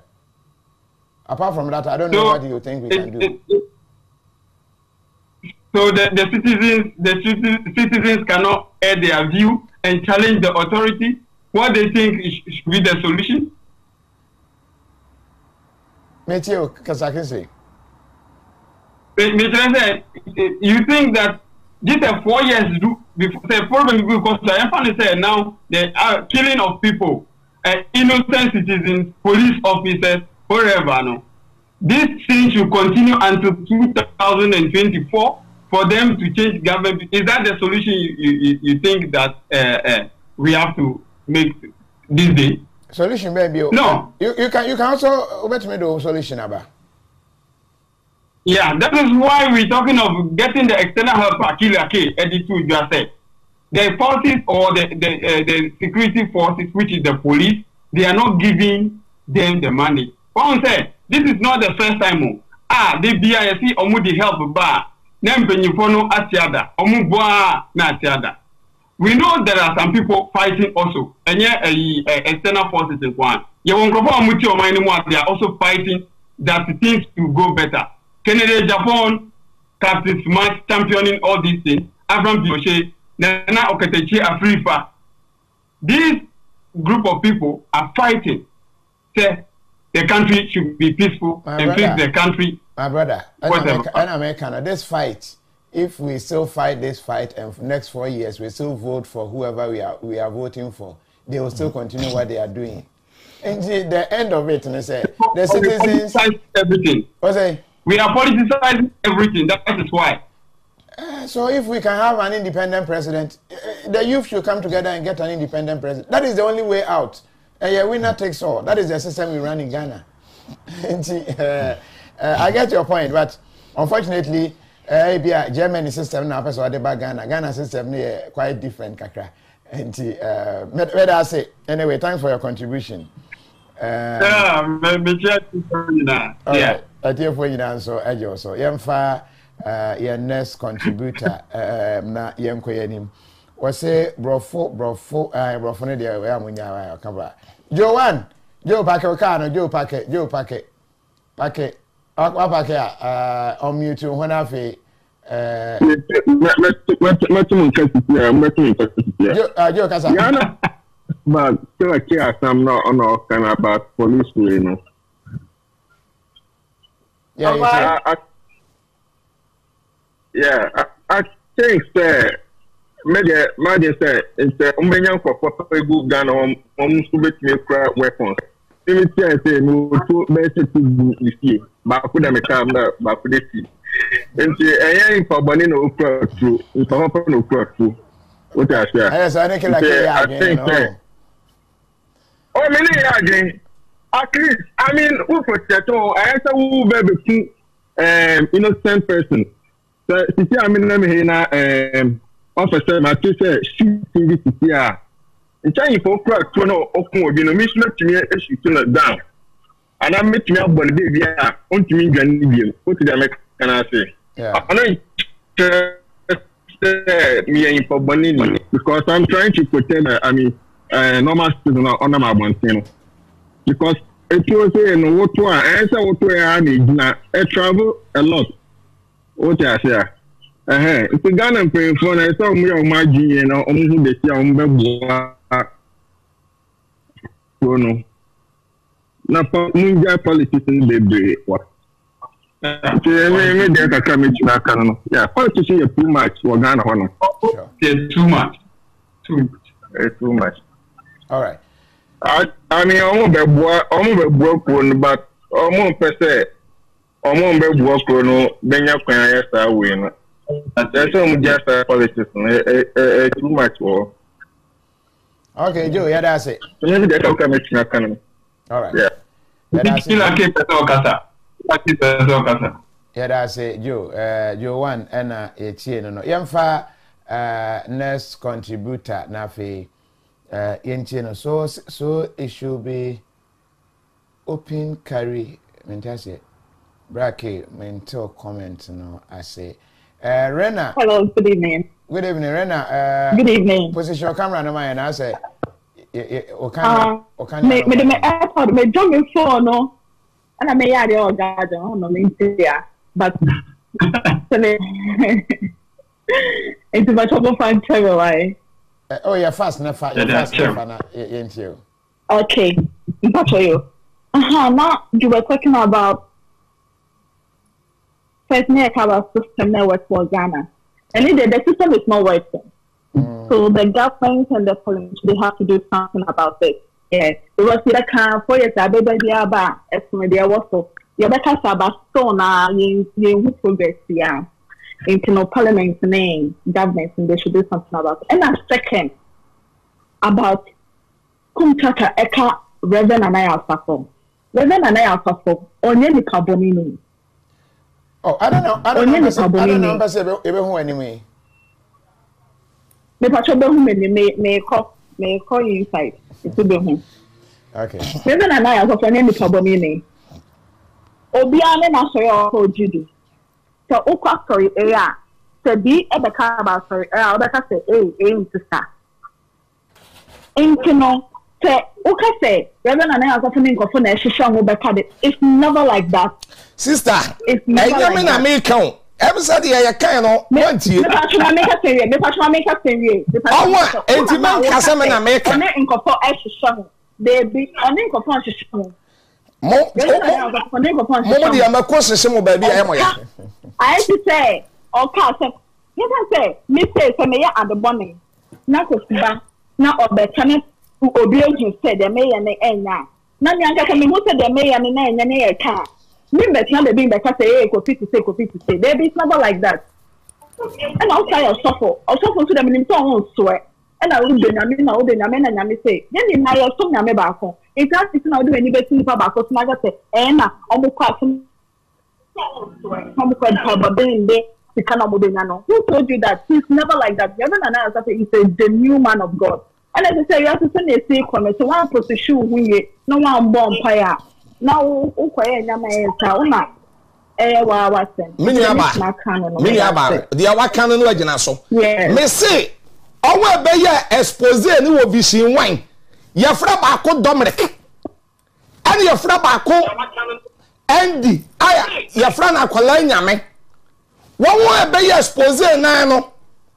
And I say, and you may course will be seen wine. No, yes,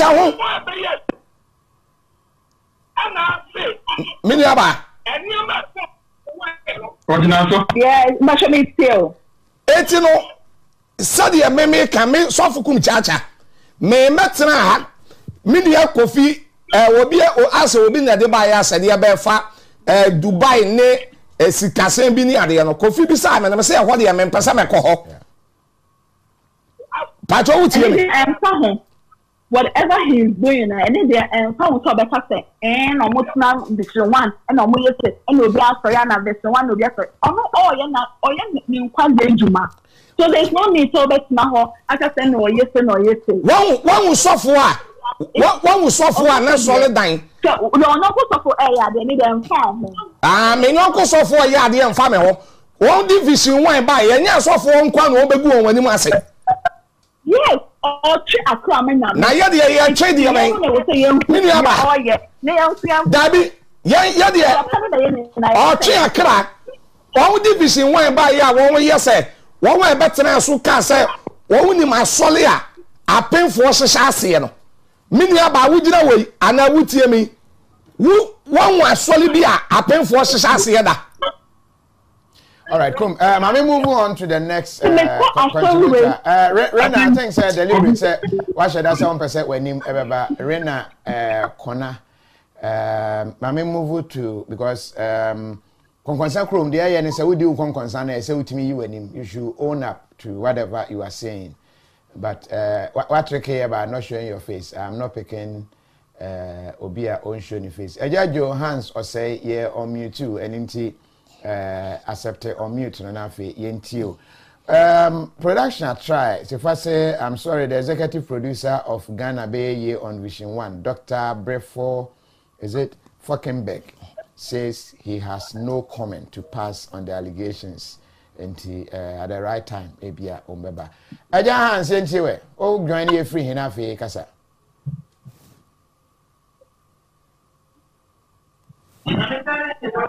Up I need your hands, Yentio.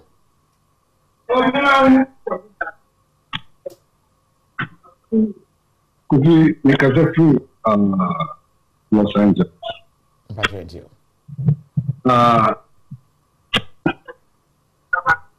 Could you see me? What's the name? Position, come running here, and I say, O'Brien's and aha.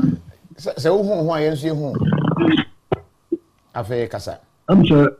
Asasiano, Kumchacha, no, something like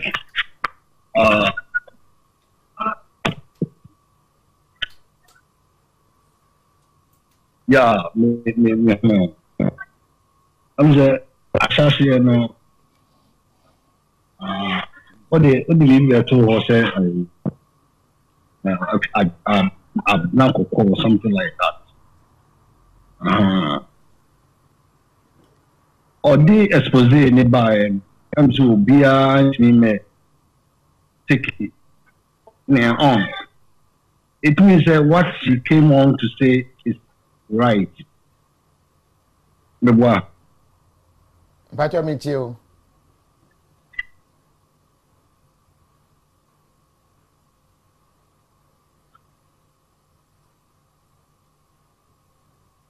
Hello?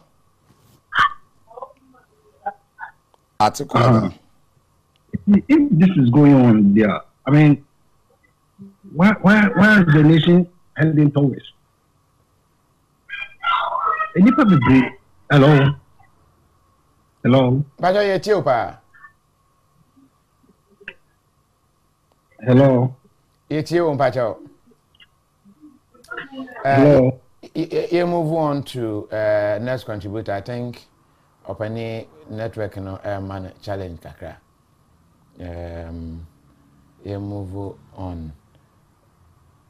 I say women to fighting for pastor. Hey, Aden. Kelake, my own say page one sir. I mean him say clarification be now say what the my say what specifically? Yes, I have. I had for some time now. You hear me? Can you hear me? Yeah, me too, Kapa.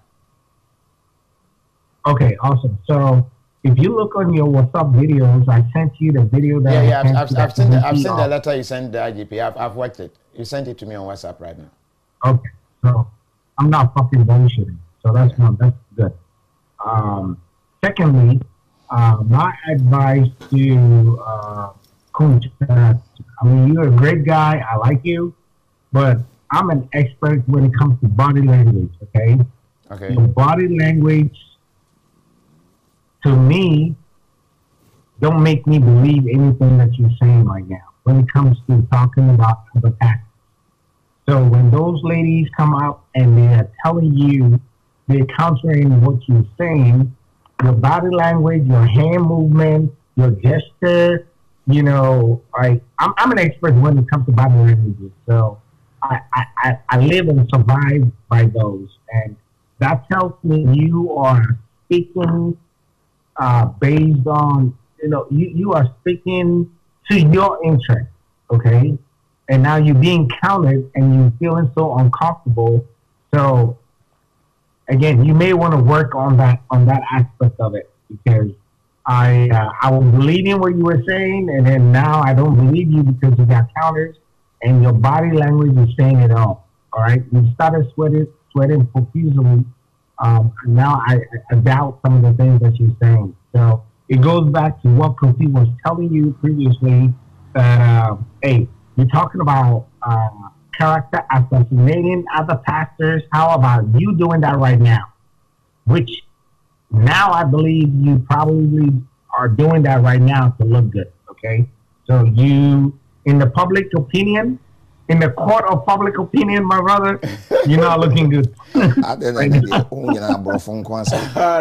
Kelake, thanks for your contribution. All right. Mr. joining Zoom now. More than when you want to tell, unfortunately, what do when you more at test, I know I ain't me enfo, and you know, Oba na will be a video, no say between a maximum of 3 crying 2. My last 2 calls. And I said 2 contributors now. Yeah, they no abawi. So nobody knows tomorrow. What tomorrow brings, my dear. So tomorrow is now. Only Jehovah knows tomorrow. Anything. Okay. My for Galaxy Note 8. Would you answer then Galaxy Note 8? And about console the iPhone. I got iPhone. Your friend say, "Ocean blue shirt, polo, would any be our favorite?" Yeah, I was. Okay. Me didn't come now, boy. All right, come now. Me because I free Canada. Come now, Kasa. Na kila case si ano kase kun body language na ma ombibu. Me ni kun to hose of man for church engine media okan. Enti no so beje so nyini no ye wawa sema. Now about yenu anum di omo amanani omo chese the system no working na e what bibia ni politicizing no. That's how our system is. Honestly, that's how the system na ya building. It is said na kufina wo chewa je no. The kobasi se hwene te mpa e meno so system. It is a wuni ewu. Let's all to us was wada. At that no be na no ma me kwa fiscal to kuku anuma. na so ka ku na wo de tango fo ya mpanyin fo yo mu de ni mu o mu ye bu to enye o mu nyim de o mu ye ni ade ade 4 years ni so a ye ni an ye beta de bo eni control ka ko sala ke ko ko ba dia mu ye ni an ye be di 10 Ghana adi t-shirt ni kamera bi e twemu 2008 minute central market t-shirt ti was on to ba t-shirt so you know yani ani be di la be yodum be sa ka ku ye di 2 minutes be ka ku mom afi di mom wi a no mu ka fe ba ku mienu na reality sha se se kia ya baba be te radio su ni tv su ni su ye na man na tin say it is so am pa ta bo be ba na ku fu she wi wo tina se di kwa ju mu ze mata obetimi ay tani ma wi nyina obi anye hu ye nyina ye fa na tra iti afi na ni ma sha tie catch up no na ye hu ze no emunye yeso ene awia ene eboye eti nyina ye betina ma ye for na na yetimu no ye nyina ye enjoy emere no so na se hwe ni ntimi a e ba ye nsisa until then the matter ye wo ye na ehula balu enko ba bia ke me da say ose ye wo ye na ehula balu ti time no so na kese ne I was for last call and come foul within ye is it Mauricio, but Odem why tum when you move by the anchor foul, a do a chat, but anymore, enya am I what pay on Sanso, wait me a show face at Nanka foul the way chatro. What's for them who can you and I feel when more? Okay. But you more mute, is it share? Mauricio. Omiyutu na me fa no entwato as my last caller na break up. Ahomache adwuma nso te ho twan enti. Entwitwa enti ya na. Yemfa ensia. All right. Many enti. All right. Enti. Me kasa fi Germany. Very. All right. Yeah. Kasa. Na kumchacha so me wakana na se ni na nya keke. Fa Sarfo what is it? Sofna no this one case no. Yeah. Say you take a career but the committee assembly is now no yet to this kakana. So because who think people na say as o je you design fine.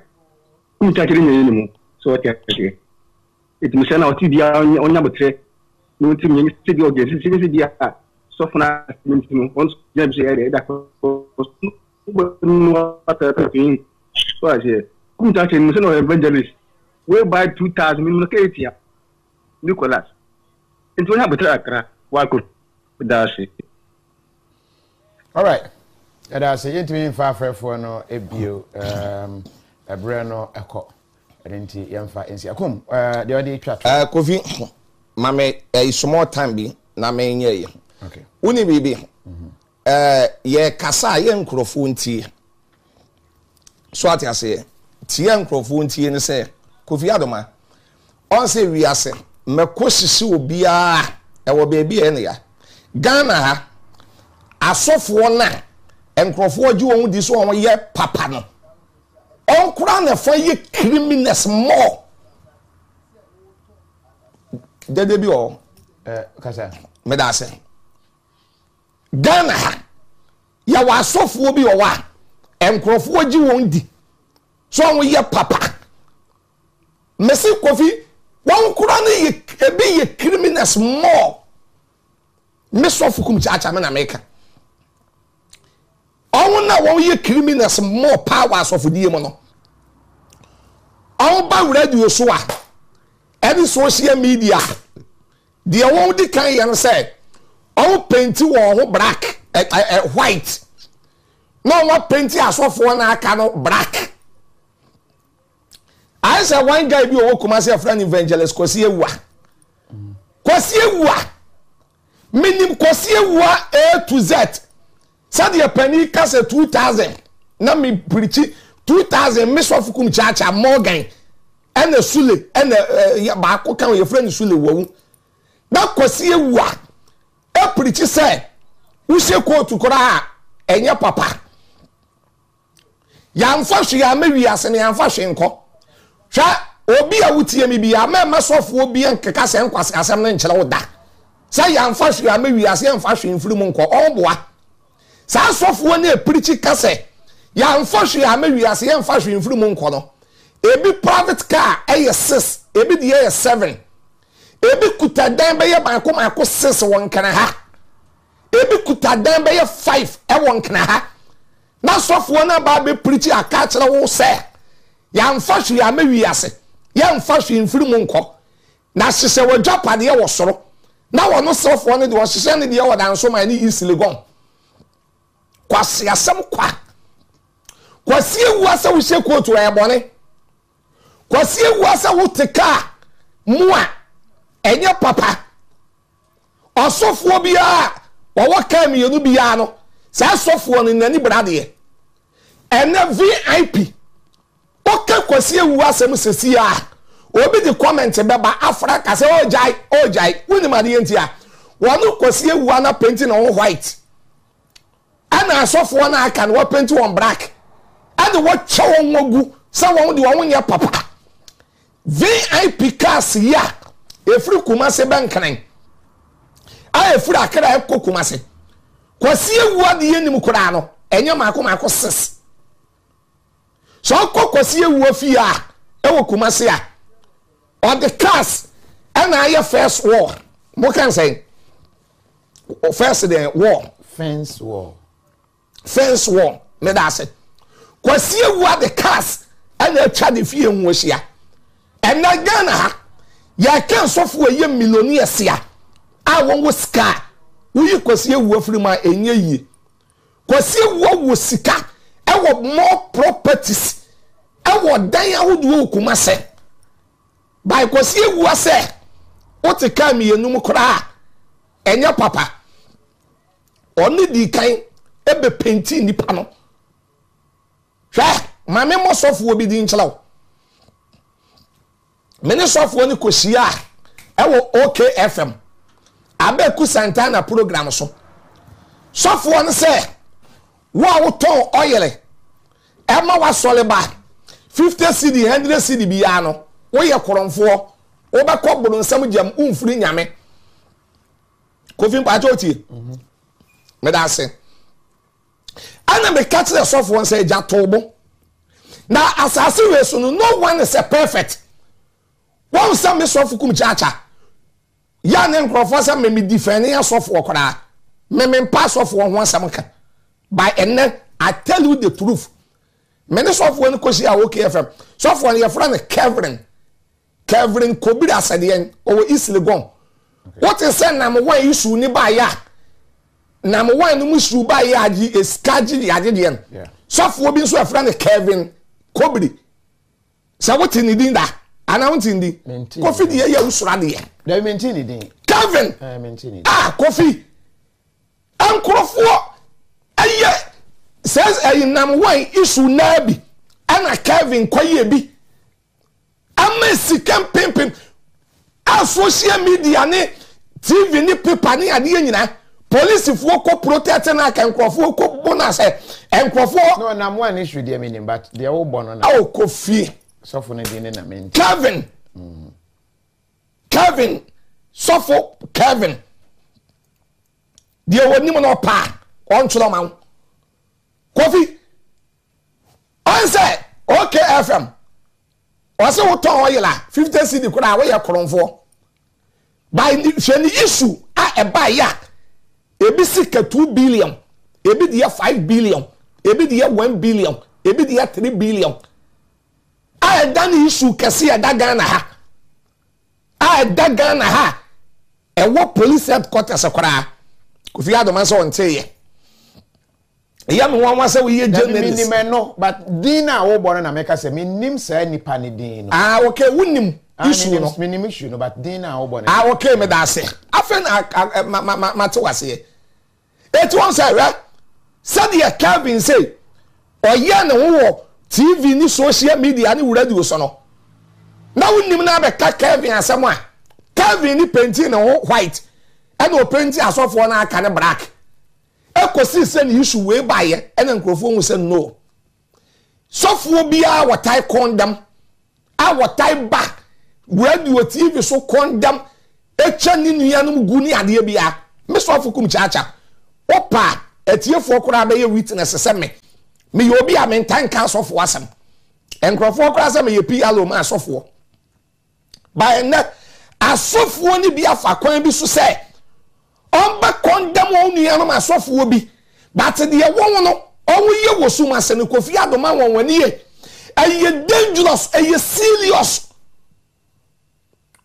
on kura wo Japani more aye dangerous kase pa Kofi ya na nipa bi o wa sabe o kan bibia ono de ye o se ne de ne Kelvin den kobri ase kobri o search Facebook abi na me search no so o search ya Kofi obe ho okay what the kasa eti the American si so no say ene kware kwasi ewu adwapade kwasi ewu a ewo wa asofudie mo no bra social media kwasi ewu asole a wo ba condemn sofo obi aga na aso obi anya papa wono kwa na rapture du a wo betu akọ ba kware kwasi ewu a kwanya kwasi ewu afa so gisika wona so dem ama na nsem okora kwasi ewu ase enkom se anya adwuma deliverance anya adwuma ya hwe ya kwasi ewu asole dem na okose wo bi nkom ase no owuo nkom kwase nkom kwase no owuo nkom wa na wodi kia betwa asofo nagu eti Ghana fo no ebi ye nyatwom me sofo Kumchacha me na mehu ebi ye nyatwom atu astense odo de wo kan sofo won asam de ya enye no kore on say me nua ba bi kasa no me na na ya asafo me se me ni issue the boys na keno okay maho Zoe outreach sofo panyin no thank you Pastor Kelvin Kwasi Kobiri me da se oh yeah so ono ojije na sore masika thank you sore ma no kogu ani mu ho ko ye demo thank you okay thank you that issue ebedu me ne kasa wo ho kra enyi sika keto billions yeah ba se sofo na nka sore ma na ebo no thank you police for cover billions and so se sofo we menene ko OKFM abeku Santana program so ama sofo we se sofo bi to wa yin 50 cedi kura ma obi oyaboro nsam enso hu ne yeto no se wo no se suma sin nyina no na de wo ye no na chi obi a wo ton oyele na chi obi a o ton oyele eti Kofi Adoma di ame sofo Kumchacha make na me kesi so no se hwe sa wo ya asole ba na wo tie me na ma sofo obi ka tell say ya mfa hwe ya mawi ase ya mfa hwe mfirimu nko ena ya mfa hwe ya mawi ase ne mfa hwe mfirimu nko sisi wo dwapade wo sora say sofo ne sese won de wo fom a ena kwasi ewu anu nyina wo companies awo dwapade wo enya one company awo companies but all ba hypocrite answer sister bi obfreye mese me ne na ya asafo ni program sister ne say na na ya asafo de wo twe akra na ye de ye twinkura dabio hwe ye twinkura nyame judgment day no ene atam wo na Kofi Adoma wo de ban na me nka asem nkyerɛw obi a wo believe no na wo gini die sa won no de wo ye holy pa no atam da bedu wan show no kwara wo nye nkwa na wonim de obi ya wane dem wonim de obi ya wane kokuom wonim sofo obi owa obeba public radio TV oba condemn bibia bi ba de oba condemn bi Kofi wo ye bi hwa minim sofo obi a adwaman preaching ono obo ne kase e wono preach adwaman preaching kase e ba sofo e wo wi matching nipa bi ya enso woba na sofo yi bo adwaman ye chia mo wo bibi amofra no ayi public sympathy ana public sympathy asian se wotwe no say omanfo be hu mobo thank you public sympathy it was no there wo be ya no woli ana me ti say na me there am ntisa no wa be condemn sofo we no wa be condemn we no wa be condemn we no wa be condemn we Kofi Adoma Kwasi ewu aso dem kohwe sika kwasi ewu eje. Ade sika kwasi ewu eje wona aso dem o. Wo de ton wensuo ana wo de ton wo yele kora akaye. Kanu ye better. Kwasi ewu to me bo afode I started 200 million. Eba 100 million. Eba bedu 1 million. Kofi nanso no nipa bi wo wa yempa de sua because what kind of software ho asem it in the software de o kan na asem no de wono de wa ye kronkron wono de wonte sa wo software wo da won ne na eda ni ya wo ye no unim de ya wo ye eti me sofu Kumchacha me kano kwate colors asiesi so se ensama ombeka wo vision 1 ani ada radio station no ese police fu to me bam because eto da bia ya man krofo magina radio ni TV so and damaging krofo bi papadom ene enkrofo bi ebusuafo san krofo no so ye nkrofo asofo na mabeka ena sofo we na sole ni pasase ena onu moja ena ye kosia ne poase ena otise wo de wo bi kan de wo waje yedi Kum Yanvansi, I have a show at dawn. And I pay at the Achan is at 12 on the Yabo. Like I say, how much I say, Mekoyano Pabo 40. Yadibesia. Now, my men conclude. I conclude. Conclude, mammy. Kofiado, my pa. What's my mom conclude? Oh, but you had a phobia. Oh, the phone there. But you know we by the chat why sofu Kennedy afre titibrim Kennedy or shame enti machia won we meni chia bia obi betumi a WhatsApp me okay 0542 51 another 5128 0542 5151 BM28 we ya no ma me voice audio Dr. O California me chia Dr. O nyame man kwatenten ahoden Reverend Jenny Boatin. Metin and catch it. But now metin and can. No, so Bagana Wabana. I wa. It's metin and can. It will be to me. I was up me 0542 51 another 512. Kofi, the American chat one say, Yama obi queen. Emma on the public sympathy. Emma Yana was so no dear why you holy crown.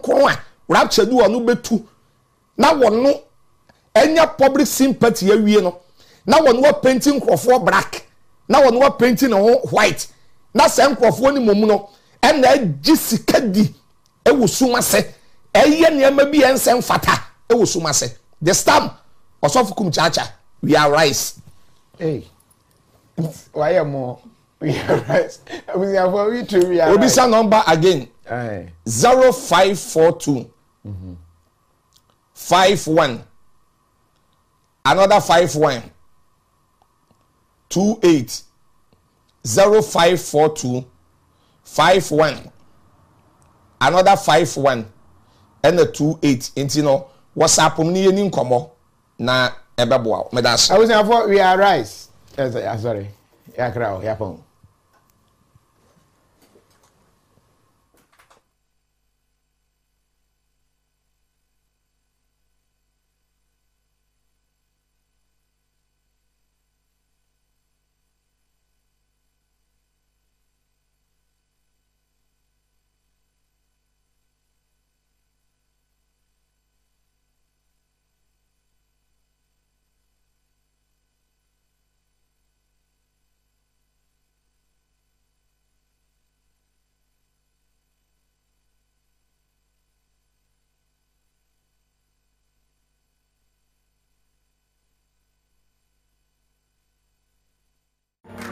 Looking for a shipping service that's reliable, on time, and affordable? Your best solution is ANS Trading Agency Limited. At ANS, we handle all kinds of shipping from door-to-door courier services from London or Europe. We also import left-hand vehicles such as articulators, trucks, and all kinds of cars. For your duty issues on 20-50 feet containers, we have you 100% covered. It doesn't matter where you're shipping your vehicles or goods from, either from China, Europe, America, or any part of the world. We are the best with duty. Contact us via www.answer24.com or call us on these numbers. We are the best. Looking for a shipping service that... Hey, Pierce! What's the answer? Na Pierce. Oh, you know. What an answer. You dear, I'm ready to point up Pilatana. Young and Mojan at the way the actual. And I'm against day, I was a friend, was some Debbie Mano. Suba! Stamma Pilato. Hello. Any kind of friend, I was say. No one can say, Papa Margina will for Mother's Day. 65%, you know, it was what to him, because it was me every year. Wow. To Mamma for something. Digital chaos. Did you see? I don't have a friend. Bassing. Korkor me man for. Send me. Shemra. One sort of mommy. And now one shemmy no yam this easy. Utati! He said, Kafa. I'm gonna easy. Come on, Doro. You go so well, Humana so. Jaso. And I'm Maria and Super so and who didn't come up. Obapu Maria. Santa Maria. Nani and one no can now, who's our ending. I will like I say, slave queen. Kafa, Salty Mama promo. Show mommy. Still 65% off.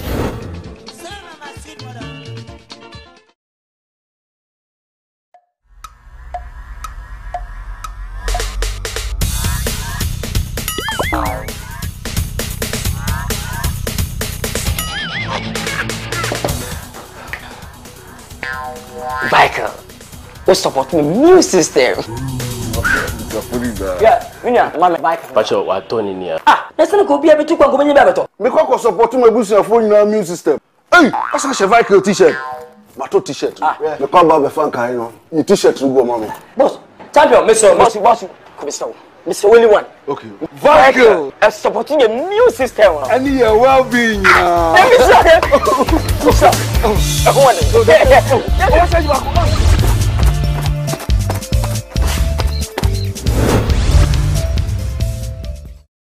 Powder bull fruit. On the way to bear. We see Yanchun there. Eba.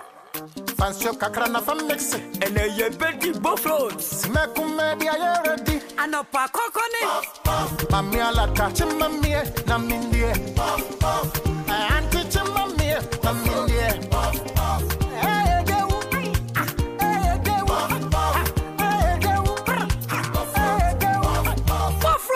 Puff mix. Aye, buffalo, I am mixing that.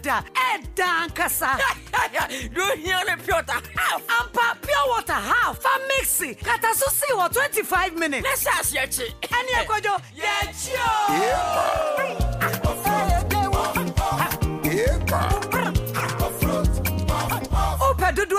Fresh 055-63000040. Coop's original buffalo puff mix. One bite is not enough. FDA aji ejadi nkra to yato. You grinding or climbing and the energy's low, rolling, moving and grooving and the things go slow. Whether chilling with your lover or on fire for dough, if you need a break, holla, bite, smile and flow. Mama Royal chocolate is the way to go. From 100% premium Ghana cocoa. For work, friends, family, oh that's for sure. Mama Royal chocolate, hey, give me some more.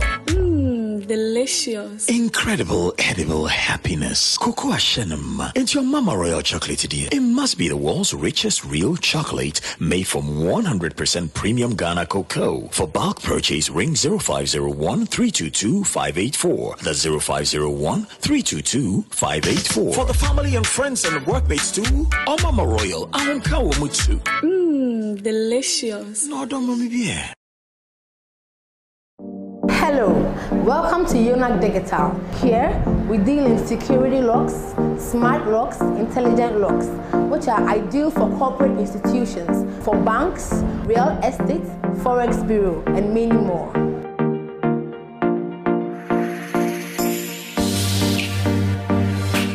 Here at Yonak, we have a variety of locks. This is our facial recognition lock, biometric lock. This is our little biometric lock. It's ideal for front aluminum glass doors. You can locate Yonak Digital at Wager, SCC Junction off the DVLA road. Call us on 0553 892370 or WhatsApp us on 0507 242299. Yonak Digital, security in style.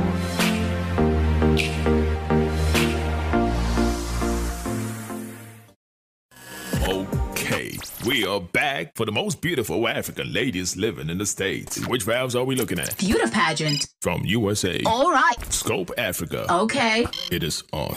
Abofrem Area Foundation. Registered. African most beautiful USA. Completed. Launch. 24th April. Registration. Registration is still ongoing and the deadline is on the 30th of June 2021. Scan. All right. The search is on. Documented from USA to Africa. Abofrem Area Foundation presents African Most Beautiful USA. Are you between the ages of 18 and 28? Are you a proud African lady living in the States? Are you qualified to be Africa's most beautiful? Then this is your chance. Register now. This is your chance now. Yes, to register, visit www.ambuza.org. Register now. Deadline 30th of June. It's about to go down. Seatbelt 3, 2, 1, and it's on. African Most Beautiful USA. You are the one.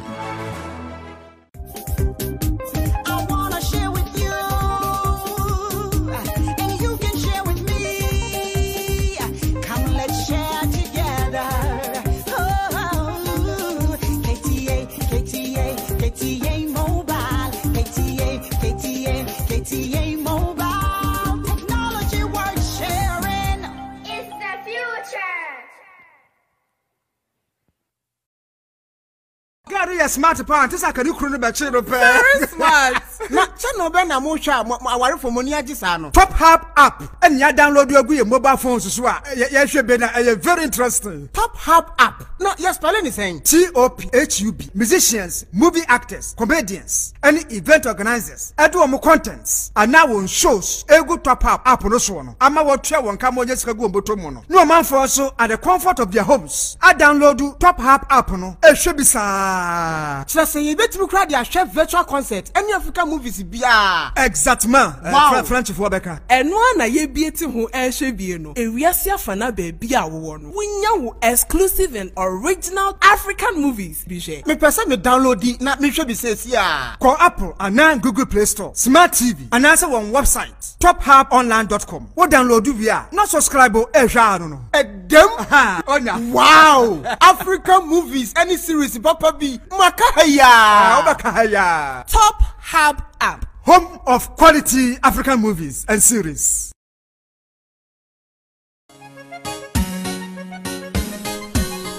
Wow, this boy is great. Nasha one sway. Ahoke kasrum kubia. Ye made it diagro. Brain syrup. Any anujie no. Brain syrup. E won me an robi to say. Omega-3 fatty acids, vitamins ahodoɔ pii, ɛne glutamic acid a ɛboa mmɔfra atwene mu dɔm na ɛsa ma wɔ apɔmuden. Branex syrup wobɛnya bi wɔ drugstore a ɛbɛn wɔ mu. Ne dodoɔ mu deɛ Frejucard Pharmacy ɛwɔ Nkran, Okaishi Drug Lane ɛwɔ 0244 560 296. Branex syrup Emamofra adwini mapomuden SCP esita FDA ahwehwe saa adwadie nkrato yi mu agye ato mu se eje.